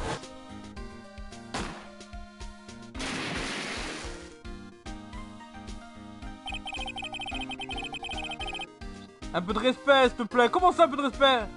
Ma mère s'appelle Lada. Eh ben, je suis désolé, Scorpion. Ah bah, désolé. C'est pas moi qui choisis les prénoms. Un Hunter, Lana... Sérieusement, ta mère s'appelle Lana? J'ai commencé avec le meurtre de cet avocat de la défense. Durand. Mais t'aurais été innocenté. Écoutez, mademoiselle. Il y a toujours des rumeurs. Il y a toujours eu des rumeurs sur Hunter. Fausse preuve, la comparaison avec des témoins, personne ne disait tout, mais beaucoup pensaient tout bas. Mais depuis l'accusation de meurtre, fini les messes basses, on crie sur les toits. Mais il n'y a aucune preuve contre lui. Monsieur Hunter a toujours été extrêmement proche du commissariat. C'est normal que les gens aient des soupçons. Moi, je ne pas du tout critiquer dans une situation politique. Bref, la dernière affaire a fait naître une nouvelle rumeur. On dit que la seule raison pour laquelle il a accepté cette affaire, c'est parce qu'il convoite le poste de procureur général. Quoi? Mais je connais la vérité, mon gars. Personne ne veut représenter l'accusation face au procureur général. Je rigole, c'est pas vrai. Ah, je me disais quand même.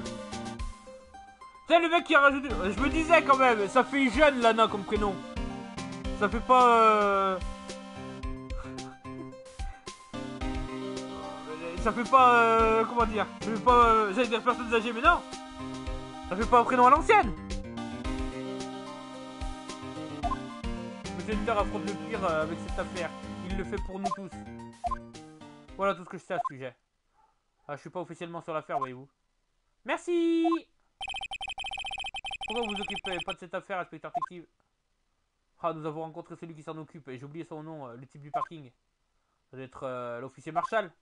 Il était nommé directement par le préfet de police. Officier Marshall. C'est une sorte de shérif du Far West ou quoi? Non, Alex Marshall est un officier on ne peut plus normal. Il vient de la banlieue ouest. Ah, j'ai eu des doutes pendant un moment. Écoutez, mon gars, laissez-moi vous aider un peu. Montrez-leur ça et ils vous laisseront examiner le lieu du crime. Enfin, peut-être. Merci. J'espère que ça nous servira à quelque chose. Allez, faites comme si vous étiez censé être là et personne ne pose de question, mon gars. Eh ben, merci, détective, c'est vachement sympa, dis donc.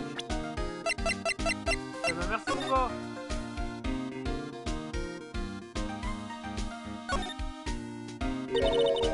Hé, regardez ici! Quelque chose a été passé. C'était peut-être une lettre destinée à l'inspecteur détective. voir. Prix manuel, 20 et... Hein, je crois qu'il manque 1 ou 2 zéros. Non, non, ça me paraît correct. Hein. Pour cette espèce en tout cas. Ah, je devrais peut-être reconsidérer ma vocation d'enquêtrice.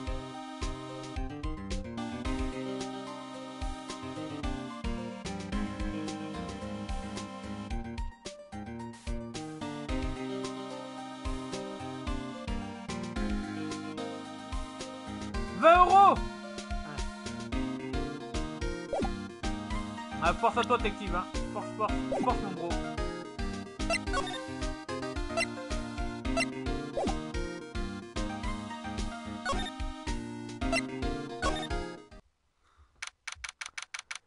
C'est un manque de respect de que tu parles, Scorp. Je respecte tout le monde. Oh, on dirait que l'enquête n'est pas encore terminée. Il faut que je retourne au snack. Désolé, on dirait... Attends, désolé, on dirait que je vais... Ah là, ouais, je fais pas les voix, je sais pas c'est qui parle. Moi, c'est dans ce trou jusqu'à la tombée de la nuit. Ah, mais putain, d'accord.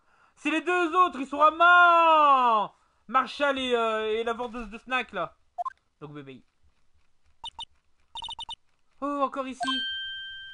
Bonjour. Pourquoi ce regard surpris? Je ne vous ai pas dit. J'ai également un petit ami qui travaille à la criminelle. Qu'est-ce qui arrive à la zone de sécurité? Hey, il y a un problème, Bena. On dirait un chien qui a perdu sa mère. Alex Marshall. Bah, c'est bizarre d'avoir nommé ce type responsable du crime.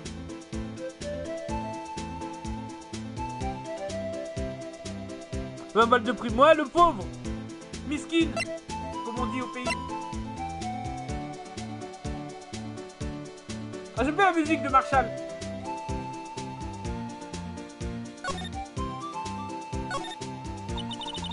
Il y a quelque chose que je voulais vous demander. Le lieu de crime, une triste cimetière pour les hommes qui ont perdu leur rêve. Et moi, je les surveille pendant qu'ils dorment, rêvant à la tour loi du désert. Il dort? Pouvons-nous vous montrer... devons-nous montrer à ce cas désespéré quelque chose qui attire son attention? Le gars, il a une tronche de teckel. Ah ouais, mais c'est pas gentil, ça, Score. Comment ça? Ce serait pas un peu raciste contre les hispaniques? Il y a quelque chose que je voulais vous demander. Le lieu du crime. Ah d'accord, ok, c'est bon, j'ai compris. D'accord, il nous dira rien, ce petit bâtard. Allez. Je reviens, je vais pisser, Scorp.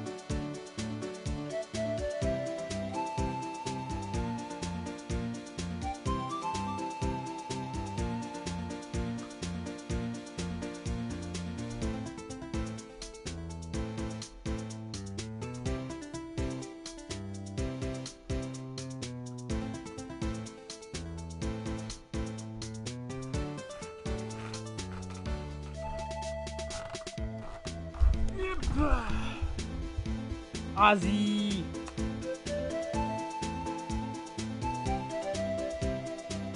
Hop. Et du coup, ça a ok, Score? Ton BBS?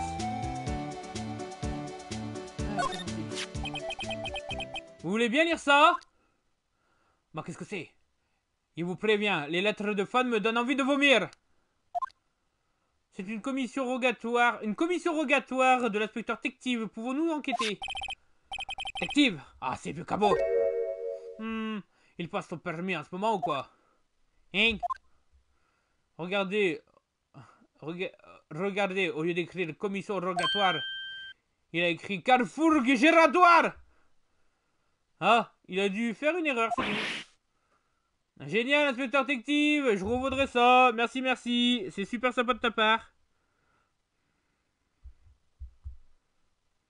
On t'aime, merci, détective. J'ai fait 2 paliers pour le moment. Ou un seul, je me rappelle plus.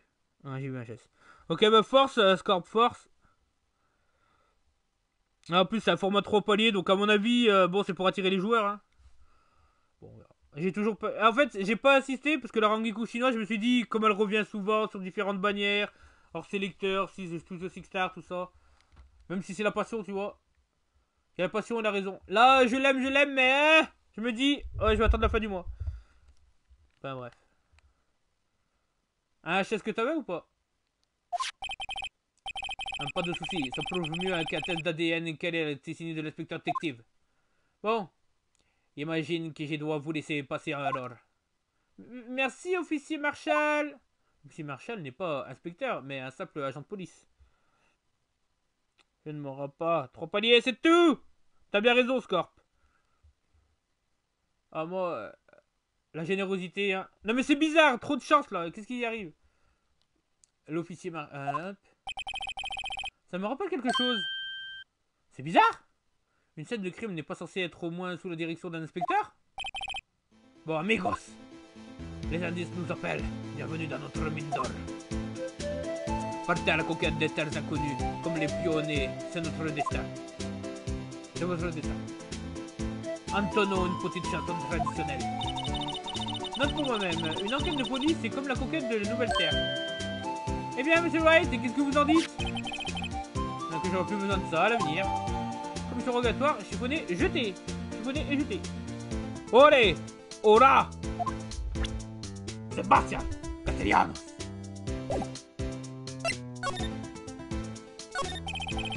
Officier Marshall, pourriez-vous nous en dire un peu plus sur la victime?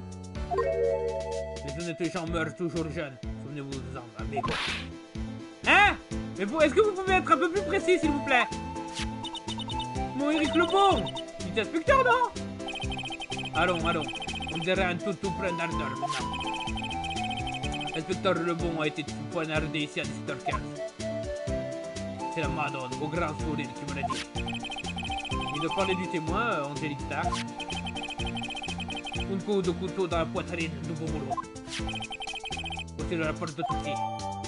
Ah, rapport d'autopsie ajouté au dossier de l'affaire.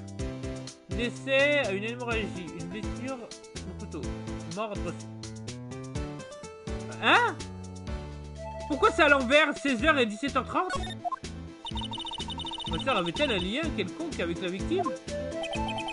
C'est bizarre que vous demandiez ça, Bambina. L'accusateur général Sky et l'inspecteur Lebon n'avaient absolument rien en commun. Rien en commun? Apparemment, ils ont travaillé ensemble sur une affaire il y a quelques années. Alors, il n'y a pas de mobile. Lebon n'était pas un inspecteur particulièrement doué. C'est l'une des raisons pour lesquelles il n'a pas souvent travaillé avec l'accusateur. Mais ma soeur avait donné rendez-vous à la victime ici le jour du meurtre, c'est ça? C'est ici, dans ce parking. Il semblerait. Comme si elle avait fait venir un homme désarmé en plein milieu d'une fusillade. Alors le point n'est pas mal, mais officier Marshall, vous êtes un simple agent de police, pas un inspecteur. Outrage à agent! On vous fusillerait pour ça au Texas. Hein? Pour tout vous dire, je faisais partie de ces inspecteurs en costard il y a 2 ans. Ah vraiment?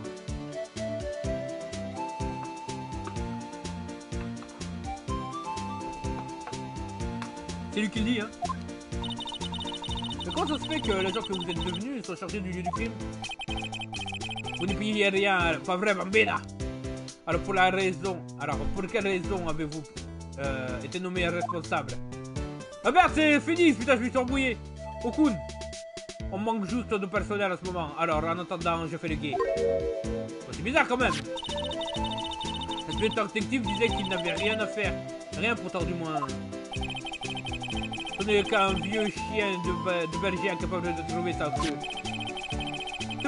C'est pour ça. Attends, c'est peut-être parce qu'il fréquente Hunter et... Hunter? Ce chien a été mis à l'écart du troupeau. Ce genre de préfet de police. Ah, c'est dur à tenir l'accent, hein. Il n'a pas encore compris, c'est tout. Le détective écrit l'enquête.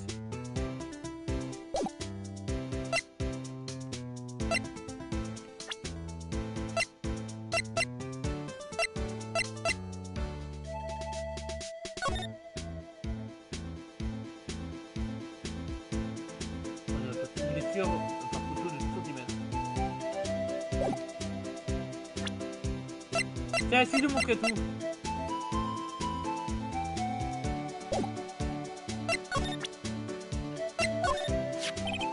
Qu'est-ce que c'est? Une sorte de passeport de policier. C'est le badge de l'inspecteur Lebeau, bizarrement. Nous l'avons trouvé assez loin du lieu du crime.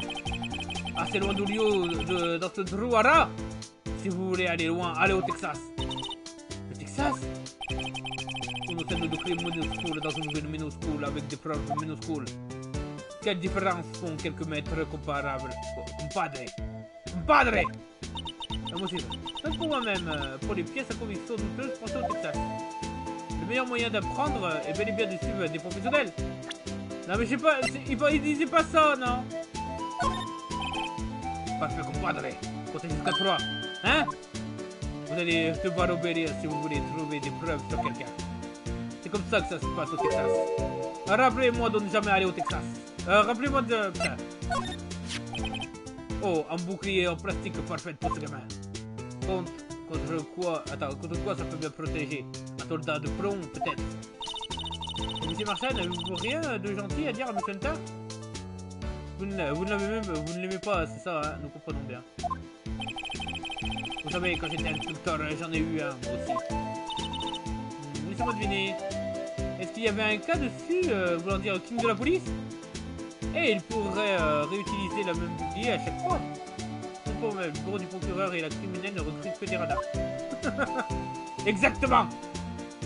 Ils sont de plus en plus radins d'année en année, croyez-moi. 17h12. La belle monture rouge de l'accusateur est arrivée au trot assez lentement. Au trot? Mamadone me dit... Putain, j'ai du mal à tenir l'accent. Mamadone me dit que le meurtre a eu lieu il y a 3 minutes plus tard. L'accusateur général était donc aux aguets, semble-t-il. Peut-être à attendre son chevalier grimpe sur sa belle monture rouge. Vous dites que le meurtrier voulait utiliser la voiture de Hunter dès le début? Parfait, compadre.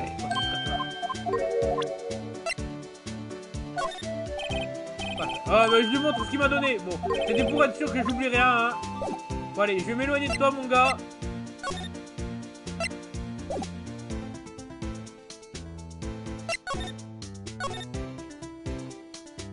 La voiture.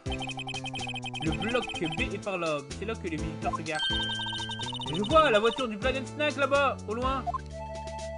Eh, vous avez raison, j'aime bien le joli motif sur la porte. Ah, c'est le dessin d'une vache en train de mastiquer un steak de veau. Ça vous donne pas la chair de poule, vous? N'y pensez pas trop et tout ira bien.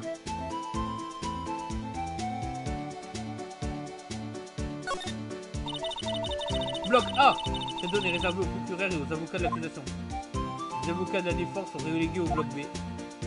Je rêve du jour où je pourrais garer ma voiture ici. Je viendrai au bloc B pour vous acheter des hamburgers, monsieur Wright. J'ai pas prévu de changer de boulot tout de suite, hein.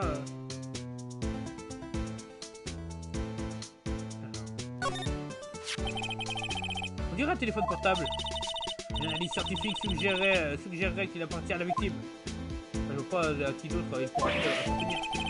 Est-ce qu'il y a un scientifique là-dedans? On aurait peut-être vérifié. Imagine s'il y en avait un crime à côté de chez toi. Ça serait chelou. Ah bah ouais, comment tu réagirais à un crime? En vrai, ouais. Comment réagir à ça? Peut-être tu sais qu'il y a quelqu'un qui a été tué juste à côté de chez toi et tout. Déjà, je serais pas en sécurité. Je serais dans ma paranoïa. Comme le chantait Joule, est-ce que tu te souviens? Je suis dans ma paranoïa. Paranoïa, je suis dans ma paranoïa. J'en ai plus rien à foutre. Non, c'est laissez-moi sur ma route. J'en ai plus rien à foutre. Ah non, moi je serais trop paranoïaque, moi. Ça sauterait dans ma tête à chaque fois, à chaque truc que je ferais. Je serais, putain, le soir, je cacherais un couteau sous mon.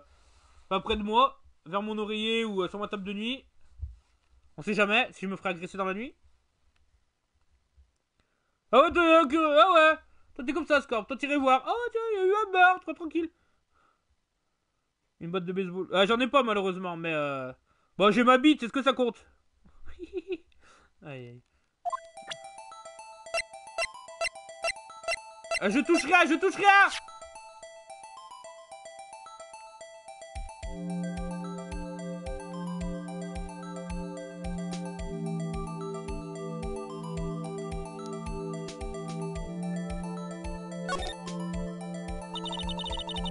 MDR. Ah désolé, c'est sorti tout seul. C'est blague un peu grimace. Ce cordon est vraiment naze. Pourquoi ça? Tous les goûts sont dans la nature, vous savez. Bon, tenez, regardez le mien. C'est un cordon princesse rose. Oh, ils sont difficiles à trouver, vous savez. Je sais, il fait fureur auprès des gosses. Wow, les vieux téléphones. Mais à l'époque, Score. Bon, je dis ça, bon. Au Japon, ils étaient. Attends, il est sorti quand cette affaire? C'est ça qui me trigger.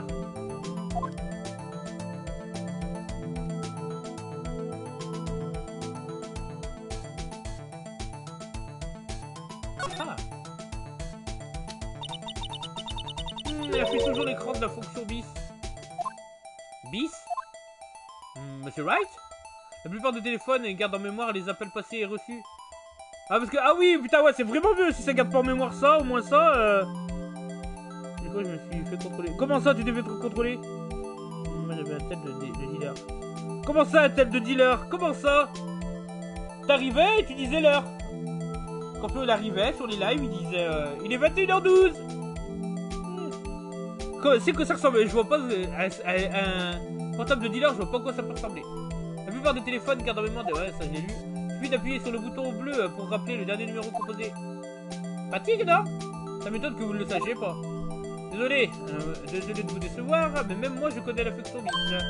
Ah? Oh, désolé. C'est juste qu'on ne sait jamais avec les gens de votre génération. C'est ça, version de téléphone.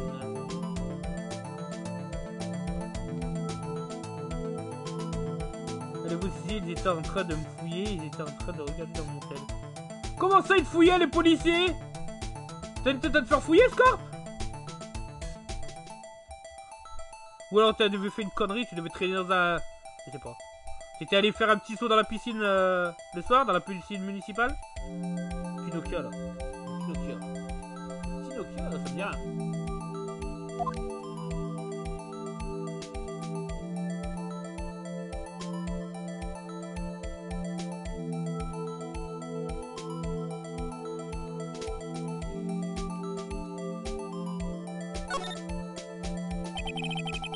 Je me demande bien qui est le propriétaire de ce téléphone à... qui est le propriétaire du téléphone à appeler en dernier. Note pour moi-même. Les avocats de la défense appuient sur les boutons sans réfléchir. Merci beaucoup Emma. Ça fait très plaisir, ça me réconforte. Qu'il y avait des gens que je connais qui étaient en train de foutre le bordel. Allez. Ah, et donc hop, petit package. Comme par hasard, c'est les gens que tu connais qui foutaient le bordel. C'était pas toi, Scorp. Toi, t'étais là, hein? Je savais que t'étais un délinquant. Salaud.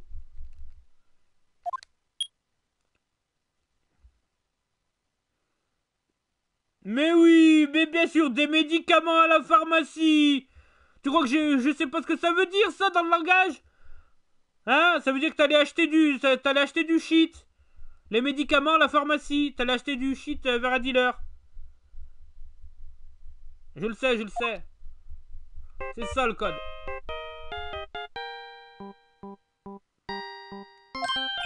Hé, cette chanson, je la connais.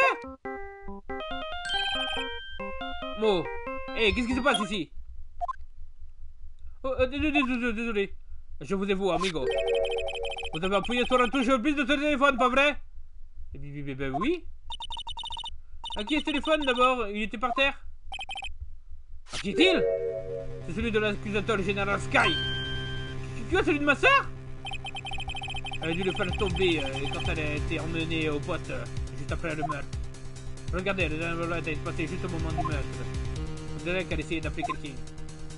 Sauf que le téléphone indique qu'elle n'a parlé que quelques secondes. À qui a-t-il parlé? Beaucoup d'idées. Désolé, amigo. Moi aussi, j'ai une question à vous poser, amigo. Je vais juste dans une sonnerie. Une nouvelle sonnerie super moderne. Ah ça? Oh bah je m'excuse, c'était mon téléphone. Quoi? Pardon. Votre téléphone? Oui, c'est bizarre, mais quelqu'un m'a appelé juste au moment où on a ramassé l'autre. Oh putain, elle a appelé Wright? Vraiment? Jour, je m'étais retourné. 2 hommes et une femme. Comment ça? Tu t'es retourné, 2 hommes et une femme?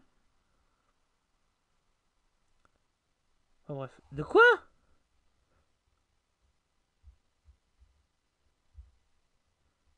Ah, les flics?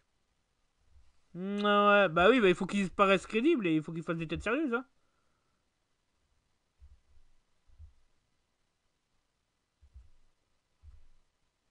Évidemment, Scorp. Info numéro. J'espère que ce n'est pas un mensonge. Au Texas, vous seriez fusillé pour ça, amigo! Oh oh oh, j'ai déclenché les foudres du policier cobaye. Téléphone portable ajouté au dossier de l'affaire. Oh non, non! Oh non! Non, moi je dis non là! Jusqu'à présent, je disais que Phoenix Wright, tu vois, il n'y avait pas de truc con où tu le prenais de court. Là, attends, il appelle avec le téléphone, le bis, et ça l'appelle lui. Elle est en train de le rappeler, putain, dis-moi pas qu'il a pas fait la démarche dans sa tête.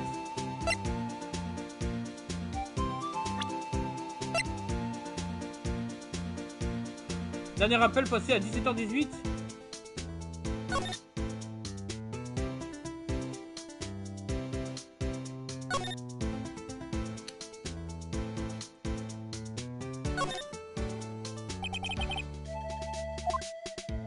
Qu'est-ce qui va pas? Vous faites la même tête que moi aux examens de fin d'année? Ah, laisse tomber, c'est pas grave.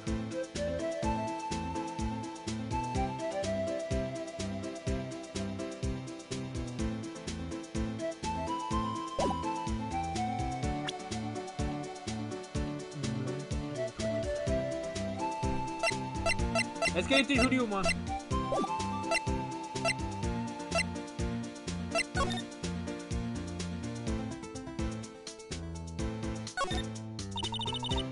Cette corde, c'est...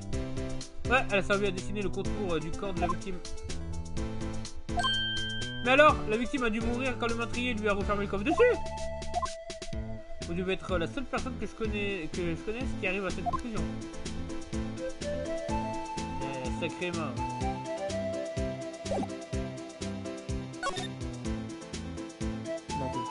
Bon, bah si tu t'en rappelles plus, c'est que bon. On va dire, elle était mid. C'est la voiture dans laquelle le cadavre a été découvert. La serrure du coffre a l'air cassée. Le meurtre a eu lieu dans le parking souterrain du bureau du procureur. Le corps a été retrouvé dans le coffre de la voiture de mon subalterne. C'est la voiture de luxe, son propriétaire a vraiment de l'argent acheté par les fenêtres. Et oui, c'est l'accusation qui empoche tout le pognon.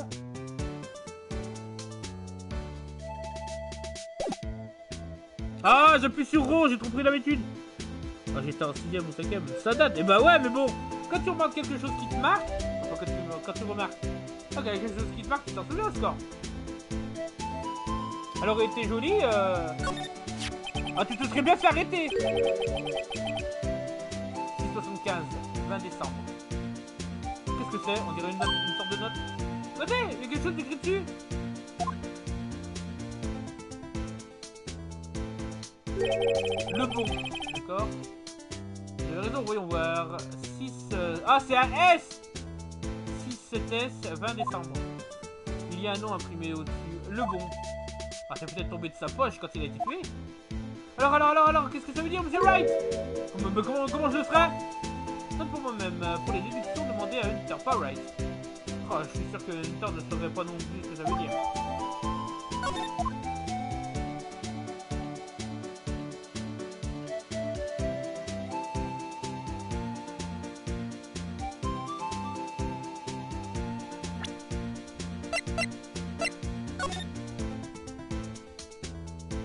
Ah, ça on peut pas la tourner par contre. Bon, bah, je crois que j'ai tout fouillé ici, hein.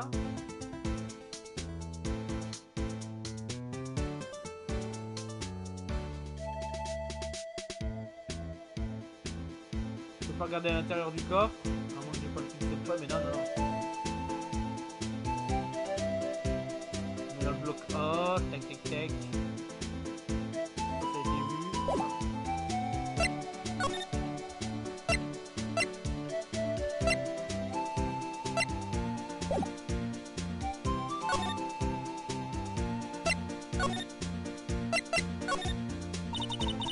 Alors, il n'y a aucun lien entre l'inspecteur Lebon et ma sœur. C'est exact, mais... il y a une tonne de preuves contre elle. Et demain, l'accusateur n'est autre qu'un tort en personne. Je crains que le sort de votre ressort soit fixé, bambina. Ça compte les séances.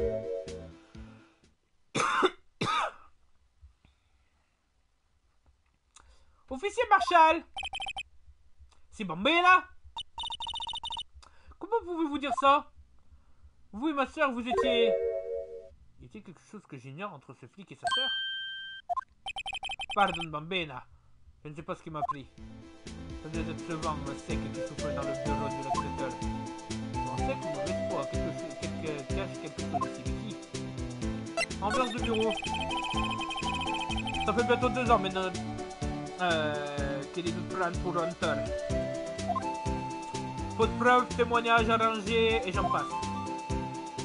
Il était imbattable parce qu'il était prêt à tout pour gagner. Enfin, imbattable jusqu'à ce qu'il tombe sur vous. Mais les rumeurs ne sont que des rumeurs, non? Nous parlons d'avocats. Les preuves, c'est tout ce qui compte pour eux. Si l'on remonte à la source des rumeurs pendant sur un tort, on trouve une personne. Mais, à hors-jeu, intouchable pourrait-on dire. Une personne? Mais qui? Bambina! C'est votre sœur, l'accusateur général Lana Sky. Quoi? Ma sœur? On ne pouvait pas voler tout ce bétail tout seul. Certaines personnes utilisent les balles comme des munitions, d'autres les marchés. Vous êtes en train de dire que Hunter concluait des marchés pour gagner les procès. Il n'y a pas de coup de feu sans balles. Ce sont que des les anciens. Il y a un énorme secret derrière tout ça, tout le monde le sait. Est-ce pour ça que l'inspecteur détective a été écarté de l'affaire? Est-ce qu'il a été visé parce qu'il était trop proche de Hunter? Voilà, où en sommes-nous, monsieur Wright? Je crois que nous avons quelques indices. Un rapport d'autopsie, une note de la victime et un téléphone portable. Alors, vous pensez que nous allons nous en sortir? Ben, le seul véritable problème, c'est que Lana a avoué le meurtre. Elle se dit coupable. Aucun problème. Je peux garantir que ce n'est pas elle l'assassin. Ah, au fait, Emma. Oui? Je connais la musique de votre sonnerie de portable. Quoi? C'est la musique du samouraï d'acier, n'est-ce pas? Cette célèbre série télé pour enfants. C'est pas mon téléphone. C'est pas mon téléphone qui va sonner. Mais le vôtre! À 17h18, juste après le meurtre. Votre soeur vous a appelé, n'est-ce pas, Emma? Ah bah alors, je me suis trompé. En fait, c'est Wright, c'est d'accord. Wright, il a fait croire que c'était le sien. Ok. Bah pardon. Mais... j'aime pas cette OST. Laquelle? Celle du cowboy? Celle de Marshall? Ah, moi j'aime bien, moi. Je suis désolé. Faut me dire pourquoi vous... Pouvez-vous me dire de quoi vous avez parlé? Elle a tout de suite raccroché.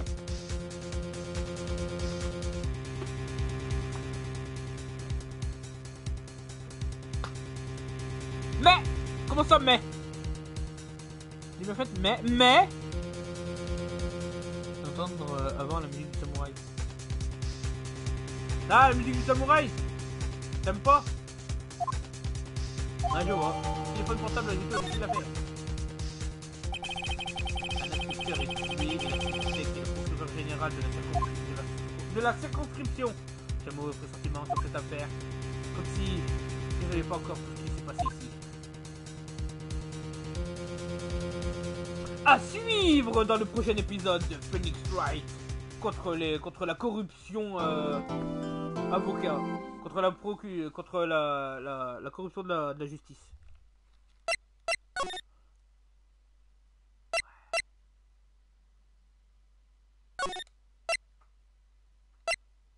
Ah, c'est l'affaire qui va relancer pourquoi il y aura un Phoenix 2, tout ça, tout ça. Oh putain, dis-moi pas que dans les prochains Phoenix Wright, il y aura... il faudra faire des trucs de bidule, là. Il faudra vérifier, tout ça, tout ça. Il faudra retourner les objets. Quoique, c'est sympa, quoi. Ça veut dire que ça a été fait pour la DS, quoi. Non, votre samouraï. Bah, celle du... Ah, mais je me souviens pas. Moi, il y a celle qui m'a marqué. C'est celle du cowboy. Le portable.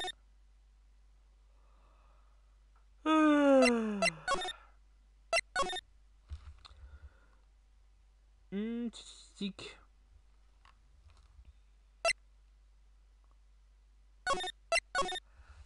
Bon. Bon.